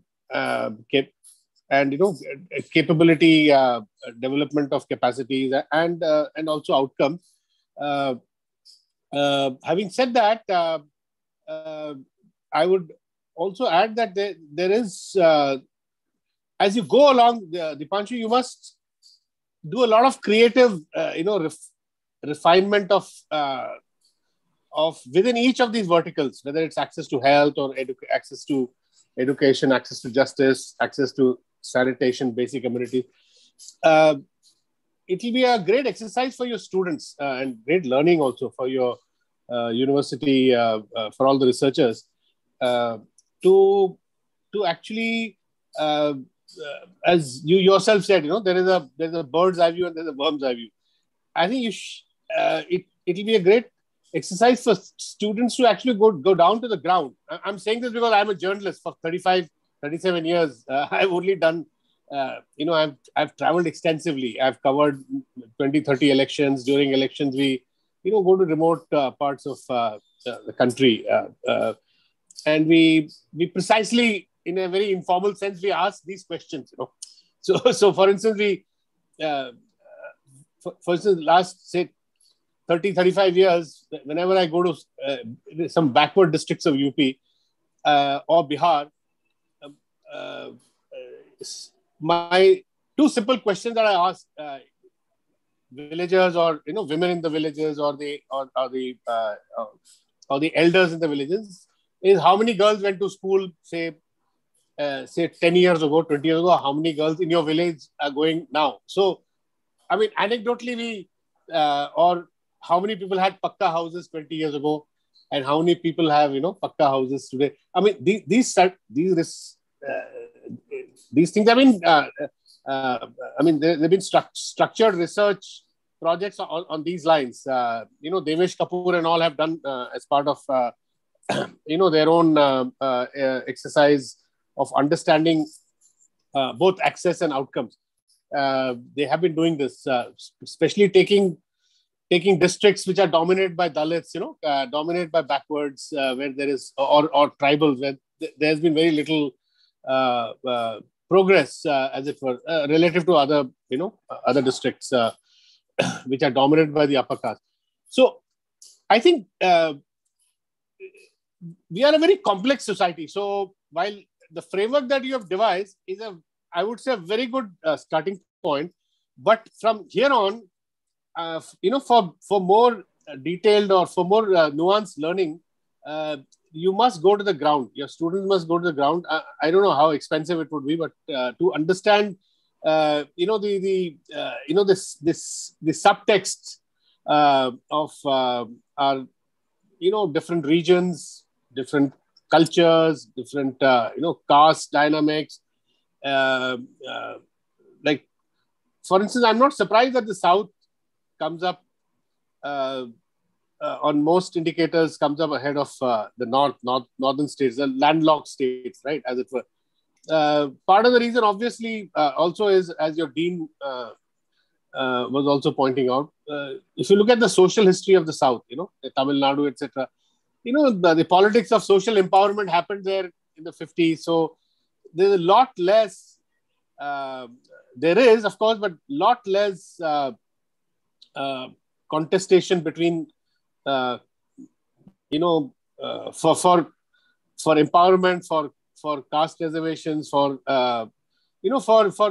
state-led kind of empowerment. You'll see these much more intensely being contested in the north, as we recently saw that Nitish Kumar and a few politicians of Bihar, actually across the board, Nitish Kumar and Tejasvi Yadav personally met, requested the Prime Minister for a full OBC survey. Right now, there's a reason why such demands don't come from the South. Right. So these are some of the complex issues that I think you need to sort of to understand, maybe through surveys. A good way to, like Kathleen was talking about gender. Now I'm perennially sort of puzzled by the fact that women's participation in labor. I never understand why in India, while the average may be 19 or whatever, as one of your researchers pointed out, but again, there is a South versus North divide. On everything, there is South versus North divide. Per capita incomes, southern states average would be about $3,000 plus, 4,000. Northern state would be at the about $1,200, or even below that. Bihar is even below $1,000. So go, as your researchers pointed out, there's a correlation between per capita income and other social indices. Now, that is one aspect. That is pure data, studying correlation. But the point I'm making is, it's important to understand why in Bihar, labor participant ratio is 4%. I mean, I cannot, for the life of me, believe that only 4 out of 100 women are actually in the labor market. So what are the other 96 doing? Now, we were told, 2011 census, NSO, we were told that a lot of economists like Surjit Bhalla and many other, economists came up with this explanation when the labor participation ratio of women was dropping. They came up with the explanation that India is progressing, becoming more prosperous. So women are actually not falling off the labor force. They're voluntarily falling off the labor force because they are trying to retrain themselves. So this was the narrative in 2010-11. So now I see one has waited for now more than 10 years. One would expect that those women who fell off the labor force, who voluntarily, as it were, went off the labor force, would have trained themselves to come back. Not happening. Actually, it's falling even further. So I think these are these gender puzzles. For me, I don't think any economy in the world can, or any society, whether you can socially progress or economically progress if you take, say, UP and Bihar, women's participation in labor force at single digit, and these two countries together are the size of America. And it is the consensus is that these Hindi heartland states, the next 20 years of Indian social and economic development hinges on how these states perform, right? There is no, there is no contestation on that. So therefore, I think should be a special focus on understanding these states. What the hell is going on here? See, South is okay. South, there was a World Bank report which says that Southern demographics now, they mirror much more the developed countries, in terms of the aged population ratio to working population. But the real story of India's future in terms of what you do with the working population, the younger so-called demographic. Narendra Modi keeps talking about 3 Ds, demographics and demand, demographics and whatever, I forget what the third D. No, so I think we have to study demographics and within that gender. So what I'm trying to say, Dipanshu, is that while your broader, I agree with the broader framework, but inside each vertical, there is a need to refine our learnings. And there's a need to do it. Sometimes, government data can come with a lag, can come, depending on the government's proclivities. This government reached a point where even NSSO data, which India, which IMF, multilateral agencies, world over, which was India's NSSO data was kind of, considered a very stable and, very authentic sort of in terms of methodology, etc. Everybody considered NSSO data with a lot of respect, but this government came and they started doing things which kind of which also ended up discrediting NSSO data also. For instance, before the 2019 elections, they never accepted the unemployment data which came in 2017-18. Like of course, after winning the election, they accepted it. But what I'm saying is, as Sudarshan said, I don't think you should bother about whether government takes you seriously or not. Nobody should bother about. We should only bother about our learning. If the government did not take UNDP report seriously, they doesn't take its own report seriously. So I think this exercise should be purely driven as a means for your own learning, for your own researchers, getting at the truth as far as possible through various means, methodologies, and to figure where is India headed in terms of the Gandhian objective of access to the poor, access to the the under privileged, access to the lower caste. So these are issues which are very much alive today. So whether it's a digital divide or whether it's access to education, access to health. Also, I'll make a final point. Some of the flagship schemes of the government, whether it's low cost housing or Ayushman Bharat, the insurance scheme, you might want to study these the outcome of these. And you'll find it very interesting. For instance, during the pandemic, the southern states performed very well in terms of the use of Ayushman Bharat insurance scheme. Because the southern states, even before Prime Minister Modi announced the scheme, were doing very well. They're covering about 70% of the population through private insurance also. The state was paying the premium, but the private hospitals were also participating in. You'll be surprised in UP and Bihar, the numbers of hospitalization under the scheme were barely in hundreds, 800. This is ridiculous, for a population of, as UP and Bihar are, to over 300 million. And you have, Ayushman Bharat hospitalizations under that scheme at some 900, 800, these are shocking statistics for me. So anyway, so these are so it has to. I mean, I congratulate you for starting this. You can actually don't bother about what government thinks about it. Do solid research. Do some good surveys. I'm telling you, the media will pick up your stuff and media will run with it. Because today, everybody wants to know the truth. And a lot more truth is coming out of civil society initiatives than from the state. Thank you. Thank you so much, Venu sir. No, I mean, all of the observations that I think both Dean Sudarshan and you made are well received.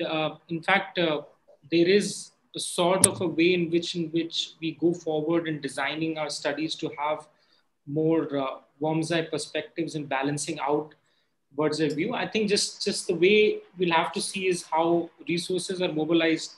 I must add that even for this particular study report, we had no external or internal funding, and that sort of creates a barrier in the way in which you can. So a lot of the work we've been doing, even ethnographically, looking at vulnerable workforce groups, because that's the meat of the center's work. In fact, in the last 5 years, we try to, and the presentation of that work often used to ask us this question, that what actual macro standpoint you have based on which you are providing these worm's eye view, because from a policy perspective, solutions will come only from states or civic bodies or at a union level. So it's like, you if on one hand you get like a macro, a micro, meso level, like a very granular perspective on looking at the nature of issues. In fact, most of our writings also are trying to kind of race towards that. The issue is, well, we have a structure, we work in a certain way, you give us a sense of a data or a starting point. But yes, I do agree. I think maybe in the way we design the reportage, we can maybe narrow down on the top 3 or 4 performing states which are doing well, and we are seeing and we are getting curious. Like, I'm very curious about Punjab in terms of looking at what's happening with education.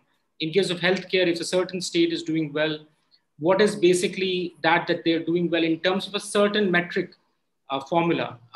And we can manipulate rankings as well in terms of certainly focusing on targeted indicators, and that has its own effects. But we also have, in the evening, a panel discussion with Maitrish, Roshan and Nilanjan. So that discussion itself is more on the way forward. So I'm hoping we'll have some institutional collaboration as well, which can help us, take the work forward. But appreciate your inputs. Indranilda, who has been a mentor for, in fact, in the work around health, he was also one of our first responders on the study when an index like this was conceived. I think this was 3 to 4 years back when we had a discussion on our campus. It was a much, much small organized affair, and he had given us some very useful inputs. Indranilda, off to you, and then Siddhi. Yeah, please. Thanks, Dipanshu. I would, first of all, apologies because my Wi-Fi network is not working, so I'm taking it from a phone. My internet might work out. So I may not be, am I audible? Is it working adequately well now? आपकी आवाज बुलंद है, आप बोलिए. Okay, thank you. So, yeah, of course, I would like to first congratulate all of you, Latika, Rita, Vanshika, Advita, and of course, Dipanshu, because as a researcher, I have a feeling how what kind of challenging task you have embarked upon. And without, like Dipanshu has mentioned, without much resource support, and the point that the introduction mentioned about the pedagogical refinement it brings out, I think it is hugely, hugely commendable. It's not easy when you are trying to bring out 58 indicators together, link them conceptually, ground them with data, and then develop a narrative, weave a narrative together. And in such exercise, the most critical part is to recognize systematically the challenges and note them down and periodically make improvements. I think you guys are making a considerable progress towards a very, very commendable progress towards that. Making this, this is a brilliant start, and you are absolutely spot on in your approach and trying to make. So many thoughts I had in my mind that how this can be made better. You have already mentioned that you would be taking up. For instance, see the conceptualization of access, like all of us are recognizing it is not so easy. Access is an intermediate outcome. It is not a final goal that we are bothered about. It is so, like you have also mentioned, it is one of the enablers. At the same time, access is also not at the level of outputs and inputs the systems tend to measure and provide. So in this complexity, on one hand, not at the level of final outcomes, which are much easier to measure, and then not even at the level of inputs and outputs, you are trying to conceptualize something which is multidimensional. I think it's a very fairly complex, challenging task. I am really becoming a big fan of your work, all of you. Kudos. So of course, there are methodological challenges. There are indicators that you can bring in. There is a need to strengthen, particularly Latika mentioned that we have more data on the demand supply side, but we need to bring in the demand side. Absolutely, there is no denial of that, and I'm sure with more time and resources refinements, you will do that. Uh, so, but one of the major issue and the conceptualization of justice, Professor Sudarshan and also Professor Kathleen has mentioned, I feel somewhere that needs to be linked with the nature of Indian state. Two very it being to the class interest at one hand, and also remaining grounded to the semi-feudal nature.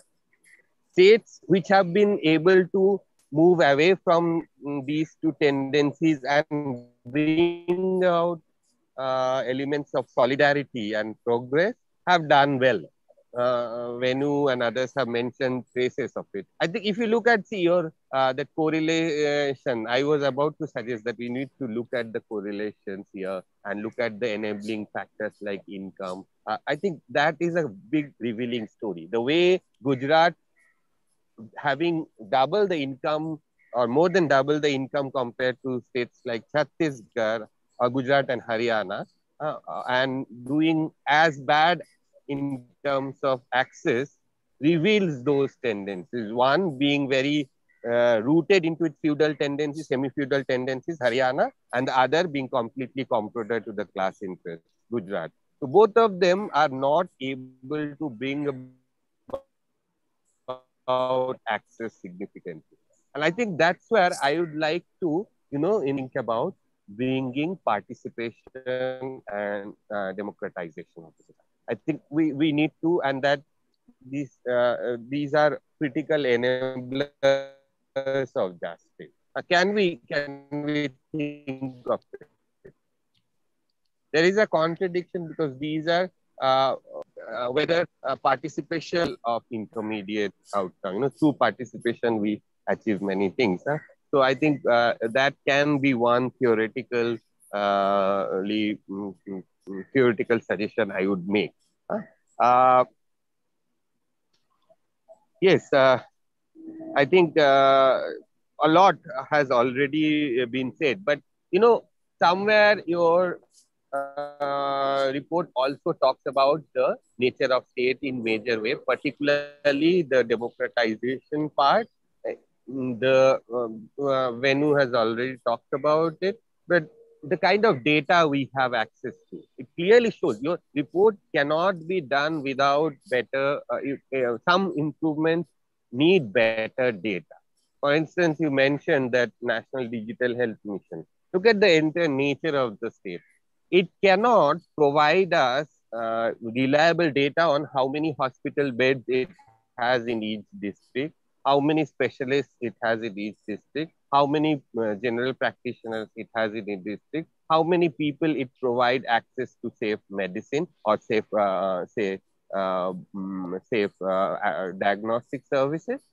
But it wants all of our private information, health data to be collected and collated.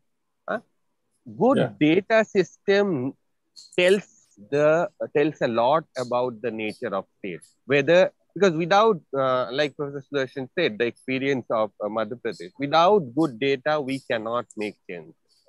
So here we see that the state is continuously trying to use data, use information, use our personal records to be a police rather than progressively address our developmental needs. I think somewhere in the conceptualization of justice, I think we need to bring in openness and democratization elements of it. There are other reports which bring in, so say openness in budgetary participation. Can we bring some of those elements and link them in this? Of course, there are many refinements that you would continue to do, and this will bring out a lot of policy relevance. And this is the task of, I think, research community as a whole to tell the truth. There would be a day where, this would be a benchmark to assess whether states are doing good or not. And access would be a critical policy and I think parameter in policy. There would be a state which would be more responsive to such research. And with that hope and with lots of good wishes for your team, I would close. Thank you so much. Thank you so much, Indranilda. Siddhi, you've waited patiently, and we don't want to take any more time from you. Please go ahead. Thank you. Good afternoon, everyone. Thank you, Dipanshu, for giving me this opportunity to participate in and contribute to this discussion. As Ada already mentioned in my introduction, my own research is exclusively in the area of theoretical economics, where I rely largely on game theoretic analysis. So reviewing this report has been a learning experience for me as well. But apart from the contribution that this exercise has to the process of learning for us, for our students, and even if the governments don't take notice of this index and completely ignore it in their policy making, I still feel that, and this has already been said, but I would like to repeat that, I feel that this is still a powerful tool to hold governments accountable. And we, as part of the civil society, through the various ways in which we engage with public discourse, and we make demands of the government. So we can use this index, I think, to articulate our demands and our expectations. So in that sense, I think the framework is very useful and very powerful. After reading the report, I have a list of remarks / questions, and I'll now share those. I hope that Dipanshu, you and my fellow panelists will excuse me if some of my comments or questions reflect my lack of experience with empirical analysis and the kind of methodological challenges that come with it. Since the importance and relevance of this index has already been highlighted, and I wholeheartedly agree with everything that has been said, so I'm just going to move on. The first thing that I thought was, so in the report and in today's presentation as well, the discussion that motivates the need for such an index, it focuses on the unequal access that people in this country have to basic amenities, education, healthcare, social security, and justice. These inequalities, they exist across states and union territories, but they also exist across social groups, across rural-urban spaces, and across genders. And the analysis of inequalities across social groups, genders, and rural-urban spaces is done in the report by comparing various measures of access along these 5 pillars. But the AEI, it ranks only states and union territories by overall degree of access along the 5 pillars, right?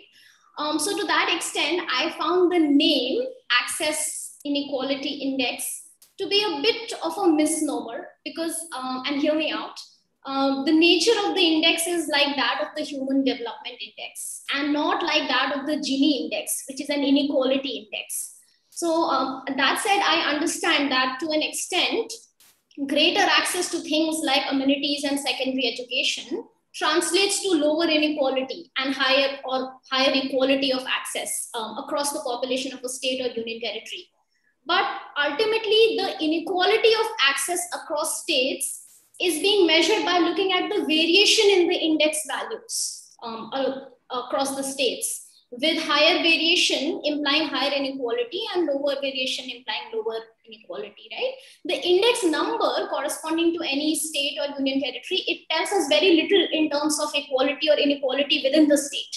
And it can be a bit misleading because if with all the motivation, you know, we are interested in inequality that of access between different groups and different genders and, you know, rural urban spaces. But the index number, it gives us information only about access. And from what I understand, the policy goal then for a state with low rank would be to climb up the rankings or to improve their index value. Since increased access may not immediately lead to a better ranking, but just the goal could be to increase the index value. So I just felt that, you know, the name Access Inequality Index, it might be misinterpreted as this being an index of inequality. Whereas, you know, indices are used that way to look at inequality. So just a small note on that. But I do understand that access in itself, higher access translates to higher equality. So in that sense, it also makes sense. So this was the first thing.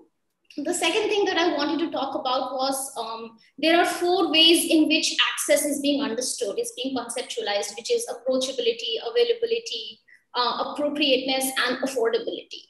And but when I went through the list of the indicators, I find that affordability is not being measured by as many indicators as the number of indicators that I used to measure approachability, appropriateness, and all of that.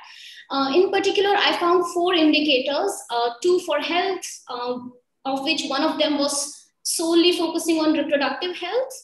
And then there was one for secondary education, and there's a small note on that as well in the limitations section. And there was one more for piped water. So I feel that this can be a bit of a, I mean, this is just, again, like I said, you know, I'm sure there are a lot of data constraints and other reasons for this. But affordability is because we are not really making a distinction between these 4 ways when we are saying access.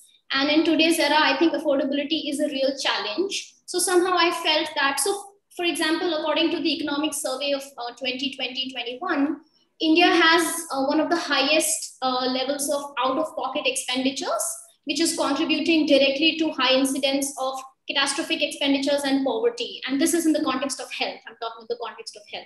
And about 65% of deaths in India are now being caused by non-communicable disease, which includes heart disease and obstructive pulmonary disease and stroke. So I found that when we are looking at affordability in healthcare, we are focusing largely on deliveries, the expenditure on deliveries. And, you know, I feel that given that 65% of deaths in India are now happening because of, you know, other kinds of diseases, and the survey also underlines the out-of-pocket expenditure for health, it increases the risk of vulnerable groups slipping into poverty. And I think NSS data, it has data on catastrophic health expenditure and out-of-pocket expenditure. So I was wondering if there is some way that can be also used as, because we are using average expenditure per delivery as one of the indicators. So if we could sort of have more indicators which reflect affordability, I think that would be great. And also, I'm not going to talk about justice because it has already been talked about. But I feel that in the current form, the index does not make any distinction between public and private provision of healthcare, education, and amenities, beyond the fact that state expenditure contributes positively to access. So I appreciate that. And high average expenditure made by people, for example, on secondary education, this is seen as an indicator of low affordability. But that is the extent to which we are looking at, you know, the public-private dynamic in the index. And So if one were to assume that a high average expenditure made by people, it's high because of the reliance on private sector, maybe that would be something, but that's not very clear. The report itself points to things. Firstly, the fact that 30% of secondary education is, secondary schools are private. This creates an affordability problem. And the report also points that urban areas rely on private sector for health services, which is linked with healthcare being less affordable than urban areas, although it is more available, but less affordable. So there is a sort of tension between availability and affordability the moment we bring the private sector in. And along with other literature, this suggests that relying on private sector for expanding availability and appropriateness may come at the cost of a lowered affordability. And if this is true, then I think maybe the AEI report needs a bit more nuanced take on the policy implications, because if the monetary and physical volume of infrastructure, health infrastructure, amenities, education, if this is what measures access, just the volume in terms of money or physical volume, and there are several indicators of availability and appropriateness which look exactly at this volume. And if affordability indicators are very few and there is no distinction between public and private provision, then in principle, states could expand access while relying solely on the private sector. There are several indicators that I could identify. For example, access to health insurance. And this was measured by households with any usual member covered by a health scheme or insurance. Availability of digital infrastructure, any individual who has accessed internet in last 3 months using any device. Approachability of education, which is secondary schools within 2 kilometers. So there are 4 or 5 indicators that I could identify, which could be, in principle, states could rely on expanding these while, completely relying on the private sector. What that does to affordability does not get captured by the index. And I know this is, I'm just talking theoretically right now, because since I haven't done this kind of an empirical exercise myself, I'm sure there are a lot of constraints, data constraints, methodological constraints, but I thought this, is a suggestion that I could, or at least this is a remark that I could share. I have 2 more remarks. One is about education, and from today's presentation as well, I understood that the reason that, we're calling the pillar education, but we are focusing on secondary education is because primary education seems to be taken care of already. But I'm curious, this is more a question. I'm curious, is there a particular reason for not including higher education beyond the fact that our society is already struggling with secondary education? Is there a reason beyond that? Because I feel that secondary education, because when we looked at the 5 indicators, that is the pillar with minimum inequality across states anyway, even though the access is not great, but the inequality is less. And I think that while secondary education is absolutely necessary to navigate society productively in today's era, with all the government benefits coming in the form of direct transfers to bank accounts, and being a part of the being integrated into the official financial system has become so important. So I feel that secondary education is absolutely essential.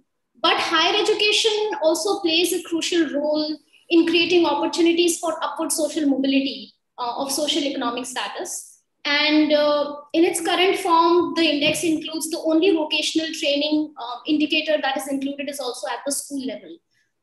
So I was wondering if, because higher education, it has been already established that, upward social mobility, and that is the point of looking at access and whether or not people have access to opportunities, because we want to give everyone the opportunity to, better their lives and get to better economic outcomes. So this is just a question, is there a reason why higher education was not included? And I found a source as well. I'm not sure how useful this is, but the All India Survey of Health Education is released annually by Ministry of Education, and it contains data on several important indicators by state, gender, and social groups. So maybe, maybe data from there, if we don't make it a part of the index, maybe the data from there could help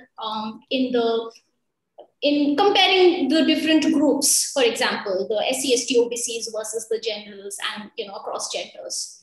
And the last point I wanted to make was about, because the report does contain a section on the effects of the pandemic. And the pandemic has, in fact, it has only exposed and deepened the inequalities, the existing inequalities, across the country. I feel that in the same line of thought, maybe climate change and insulation from the costs that climate change imposes is something that could be included somewhere in the analysis, if not as officially part of the index, because the rationale behind measuring access is to measure the presence of processes and institutions through which the excluded and marginalized can access upward social mobility and to move out of poverty. And the seriousness and magnitude of the negative consequences of climate change has already been established. And there is a lot of literature that links climate change to poverty, right? So, and climate change is an ongoing phenomenon that will continue. It will continue having a negative impact on poverty, and it will continue to undermine poverty eradication policies and efforts. So in absence of adequate insulation, consequences of climate change like heat waves and floods and droughts, which have become more and more frequent in India by several accounts, these sort of place larger costs on the poor who are already particularly vulnerable. And these costs can come in the form of increased medical costs or loss of property, livelihood, negative impact on agricultural productivity. And also states and social groups are unequally exposed to the ravages of climate change phenomena. So if this, inequality of vulnerability or the measures to protect from these vulnerabilities, if this can be either appropriately measured, if it can be measured, then there may be reason to, in the future, maybe try and include this as part of the index. Or if not, then maybe, do some other kind of an analysis which can become part of the report, because I found that the second half of the report, after the AEI index rankings was discussed, the second part was also extremely useful. So in that sense, I thought this could be a contribution to the process. That's all that I have to say. Thank you so much, Siddhi. And I'll just, before I ask Richa, just to share a few of her thoughts, and then Latika, we have some time.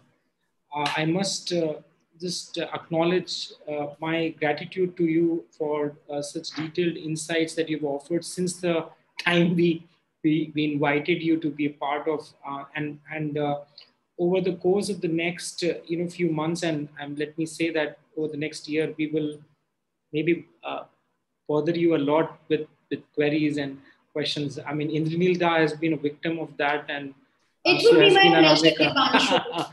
So we will take it one step at a time. But same here, Dipanshu. It's a pleasure always. So the first point that you made, that's the only point where I just feel that, because the naming of the index has been, I mean, as the team would know, we had over a month that we have debated on this. I mean, and more than that. But month, I would say that our meetings were like, and to a certain extent, sometimes the conversation was very heated. Why we are calling this? But I'd borrow from what Indranil mentioned about access in its own conceptual basis being an intermediate enabler. And the question that often comes then is, intermediate enabler of what? What are you? What is the? And I think it's because maybe as an individual or as a collective or as a group of people, I'm not just talking about the educated class, and I distinguish between the educated class, the intellectual class, as Baba Sahib did in that sense. With somewhere you would find that our tendency to think in a consequentialist frame is so normatively embedded in every thought process that we want. What is the subsequent effect or consequence of what you are trying to measure is something that overrides everything else, rather than saying, what you're trying to do. So at some point of time, you were thinking of calling it the state of access, when you're talking about state of access. But then, a lot of times the question would have come, okay, where are you talking? I mean, if this accessibility to these happen, then what? What next? What is going to help this for a certain individual or population to achieve? And so somewhere we had to embed this in a established discourse where, in fact, even when you were, responding to the other observations, you were saying that, education for achieving a certain sense of status equality whether it's higher education, others. So there is that tendency to link, and I think that distinction is vital, but I think we can do a better task in terms of maybe explaining that more as we go forward. But at the same point, I think there are certain times where certain silences speak louder than words, and then they are words themselves that may fall short. On the 4 A's that you have mentioned, I think that's something which we have discussed internally as well, and I think Richa, Latika would sort of bring that in about affordability and approach.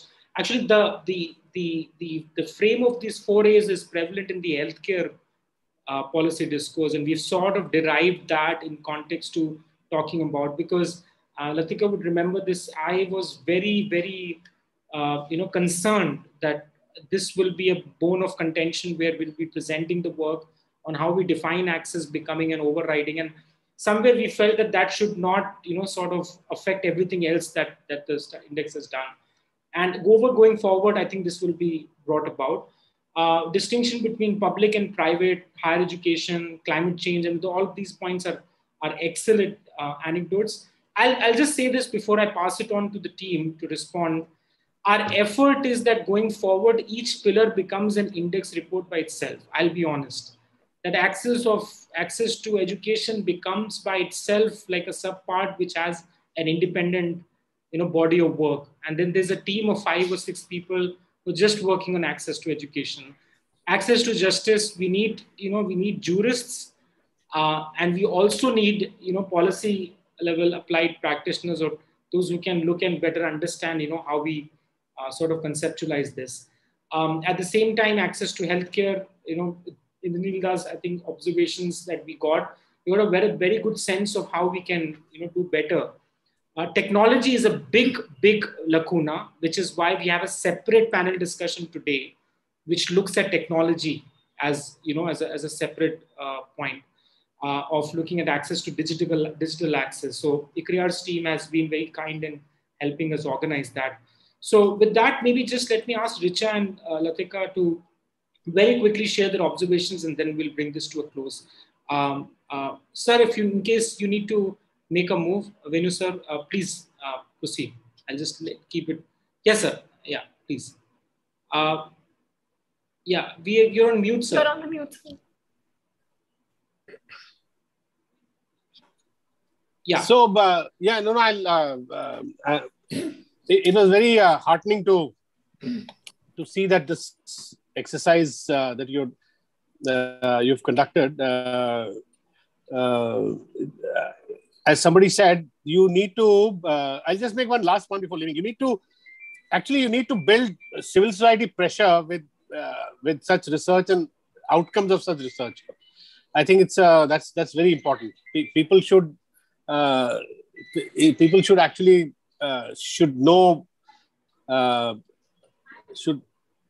even at the political level, people should see what you're doing. And this is purely just my observation. You should also engage with the various social and political groups after you finished these studies, and after you refine, as you go along refining it. I think you should engage with younger members of parliament, people who are serious about governance. So I think you need basically try to build a coalition of people, academics, media people, young MPs, young MLAs.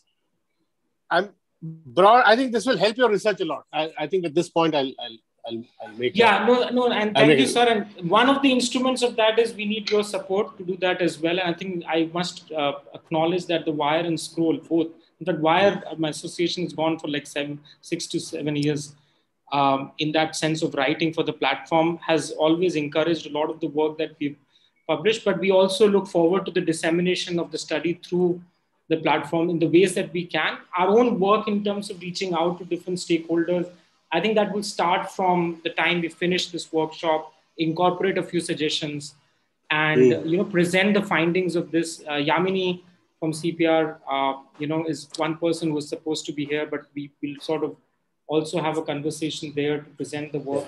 The more inputs we get, the better it is. But thank you, sir, and I'll let you sort of take your time. Yeah, thank you. Richa, please. Thank you. Yeah. Thank you.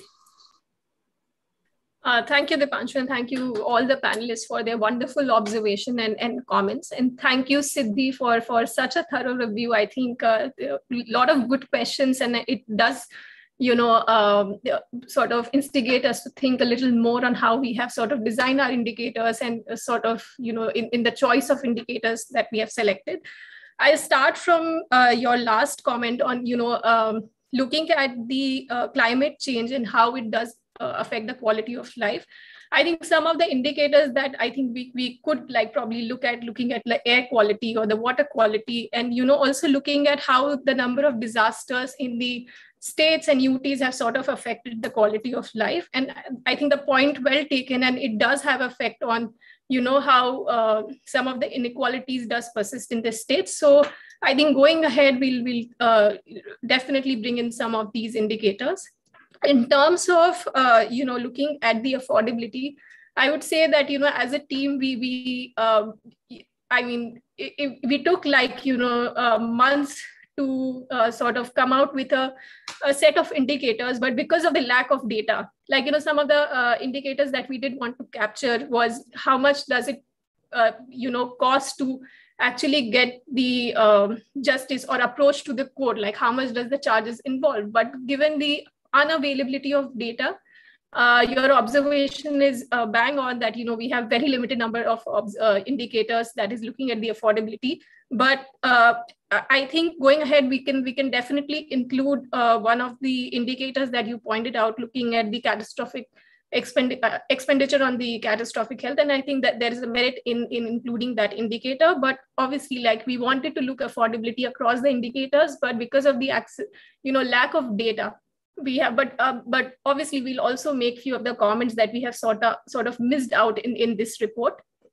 Then on the looking at the secondary education and why not higher education. So as you rightly pointed out, that primary education is already, taken care of in India. So we wanted to firstly look at how secondary education, how are some of the indicators performing, the states are performing in terms of the secondary education. And then probably in the year ahead, in the next year report where we design, we want to take up how, the states are performing in terms of some of the indicators looking at higher education as well. But this year we wanted to just measure some of the indicator that is looking at secondary education, because I think first, one step at a time. So I think primary is taken care of, and then we want to look at how states are performing at the secondary education level. So that is, I think, one of the reasons that we thought that we'll just restrict ourselves to the secondary education.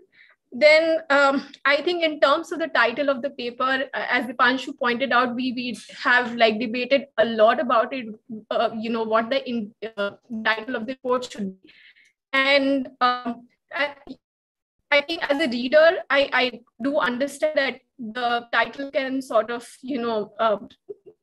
mislead or misrepresent, but I feel that the way we wanted to look at inequality was how unequal the states are, or how is the persistence of inequalities in terms of accessing these some of the amenities and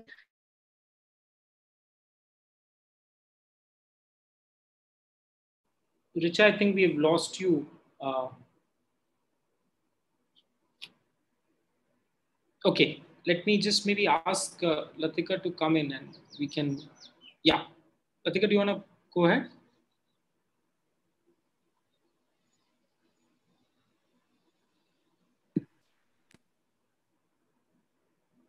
Yeah, Latika, I think maybe you can go ahead, and we'll let Richa, I think, come join back. Yeah. Okay. Thank you so much, all the panelists, and for your valuable inputs. And adding to without breaking the continuity, adding to what Richa has already mentioned in terms of the access dimension, the core of the paper definitely is looking at the access And the findings itself, as Dipanshu mentioned, leave it to the interpretation of the reader whether there is inequality there or equality, and how the scores, depending on what is the score performance, how you put it in terms of the equality paradigm. So coming to the question where looking at the public versus private. Sorry, am I audible? Yeah. So looking at the public versus private comparison, so definitely when we were looking at indicators, say for example, healthcare itself, we had few indicators which included private healthcare, but since India being a welfare state, and we are looking at the responsibility of the government in providing basic amenities or basic services to the citizens. Because of that role of the government itself, we thought that we should include first and more focus on the public institutions or the government services rather than private institutions. Private institutions also, the data is very dynamic in nature. Say, for example, the number of beds in the given in the private sector, they change rapidly. Especially in case of the COVID scenario, the private sector beds addition or deletion of the beds have been very dynamic, and taking that data itself was very difficult. So we have limited ourselves to public sector, which is more sort of stable in nature and not very responsive to the changes now and then. So it was easier to make a comparison, and even in the future versions, when we do a time series analysis or longitudinal analysis between various years indexes, it will be helpful to see the public sector growth itself, because we are targeting at the policy recommendations here.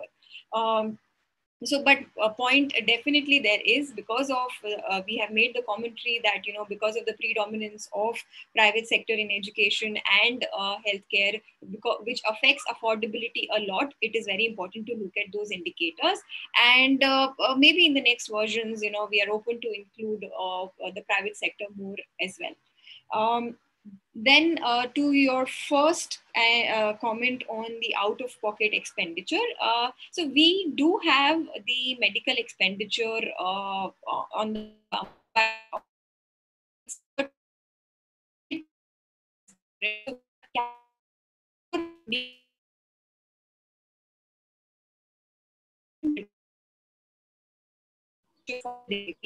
Yeah, we're losing you, Latika.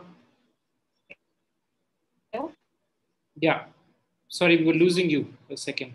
And we have also access to health insurance, which is a major part in terms of affordability, because it is the various developed countries, it is under the ambit of the government free healthcare.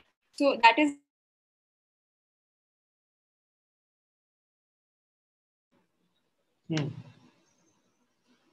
Okay, I'm going to circle back to Richa maybe. Richa, you had some finishing thoughts, because in the interest of time, we'll have to close in next 5 minutes as well. No, so I was talking about the title, which I think Latika did continue, and I feel all the comments that was made by Siddhi, we would definitely, would want to incorporate in the next year report. And yeah, I don't think I have anything else to add apart from what Latika has already said. So yeah, I mean, we'll definitely, I think, reach out to Siddhi in the next year report building exercise, and I hope she won't mind sharing some of her thoughts that she already did. I would be happy to help. Dipanshu, is it okay if I just respond very quickly to one? Yeah. Take your time, please. We have a few minutes. I thought there was this little bit of a misunderstanding. I wasn't trying to say that you should include the private sector indicators as well. In fact, I love the fact that you focus on the more stable ones, as you say, the more stable, the more accessible and affordable indicators, which is through the government sector. My only issue was that some of these indicators may potentially include the private sector's role as well, which could then by states be used to push up the access while coming at the cost of, lowered affordability, which will not reflect in the index because the number of affordability indicators are few. That was my point. I appreciate that you have taken state expenditure as something which contributes positively, and out-of-pocket expenditure as something that contributes negatively. Just one point on the out-of-pocket expenditure, you have included one, but I thought that was only for the deliveries, which was only for reproductive health. So I was suggesting you can possibly look at a broader measure. Sorry. Apologies from our side, because there is an updated table of indicators. Okay. This table, which report which we had shared with you earlier, has those indicators missing, but those have. I thought so, because I was going to say next that the report I have has 55 indicators, and today you said there are 58 indicators. So what are these extra indicators? I'm very curious. Yeah, so I'll look at the updated one. Yes, so definitely, and I think in couple of days the updated list would be there, because those went in. It's a sort of a editorial mistake from our side. Apologies for that confusion. And I just want to add to one of the other questions which you have on why not a focus. I mean, we have very few affordability indicators. Definitely, yes, I agree on that point. But many of the indicators, though we have written to write and map them to the dimension, but many of them are overlapping. So, for example, even when you look at injustice, say, for example, why we have taken legal aid institutions, which are mainly looking at providing affordable justice at the rural or at the village level. So we can put that in the affordability, dimension as well. So that mapping itself, we've tried to do it as much possible, but definitely a point which we need to note and highlight that some of the indicators where there is overlapping, we need to mention affordability as well. Thank you so much. I hope we have addressed all your questions. And on the sustainability part, we began with the indicators which were related to climate as well. So, for example, we had access to, solid waste management services by the government picking up the waste collection, which also is an important criteria. But then, because having state level data which do justice to the definition of access itself, then we had to limit ourselves and reduce the number of indicators we had. So the core, again, I would just like to mention of the report and the analysis is the axis and the dimensions of the axis which we have taken, and that is how we have chosen the indicators. Definitely we can take a lot many indicators and how we define opportunities, but it is just this one angle of opportunity which we are taking. Thank you so much. Thank you for the very detailed and we will continue talking. So I think that's what and Siddhi, I think on the point that you mentioned about just a clarification on the title, I think that's a point well taken. I in fact feel that we can do slightly. So just to also inform our viewers, the draft of the report that's available on the website, we mentioned it very clearly. It's a working paper in current work. In fact, the workshop for us was that stage of input for a public deliberation exercise to incorporate some of the feedback we receive. And we will update this in the next few days. On the raw data and the master file, I think that's a process which will, I feel, keep happening. There's so many back and forth, and Advaita and I think Vanshika would know. But I think this is now for us from our end. At this stage, what we wanted to do was present what we felt was in confidence, the most of what we had to write and say in terms of our findings based on what indicators were chosen. And as we go forward in conceptualizing and doing slightly better to add more details, as and when required, we will reach out to some of you individually and have consultative dialogues. But for now, I think because in the interest of time and we have another panel starting, we'll bring this to a close. I would sincerely like to thank Team Sudarshan for patiently sitting out and listening to all of us, and to Dr. Siddhi for your deeply insightful comments. And I'm so glad that we decided to reach out to you because there was, I was not sure who we could reach from within. There's so many economists on campus, but who would be a person who we could just get some thoughts from based on the work that's been produced, and to finally to Indranilda for all his support and unconditionally investing that faith in us that we can periodically continue to progress. Thank you so much, and thank you. Ajay ji, we can. Yes, sir. We can stop the live.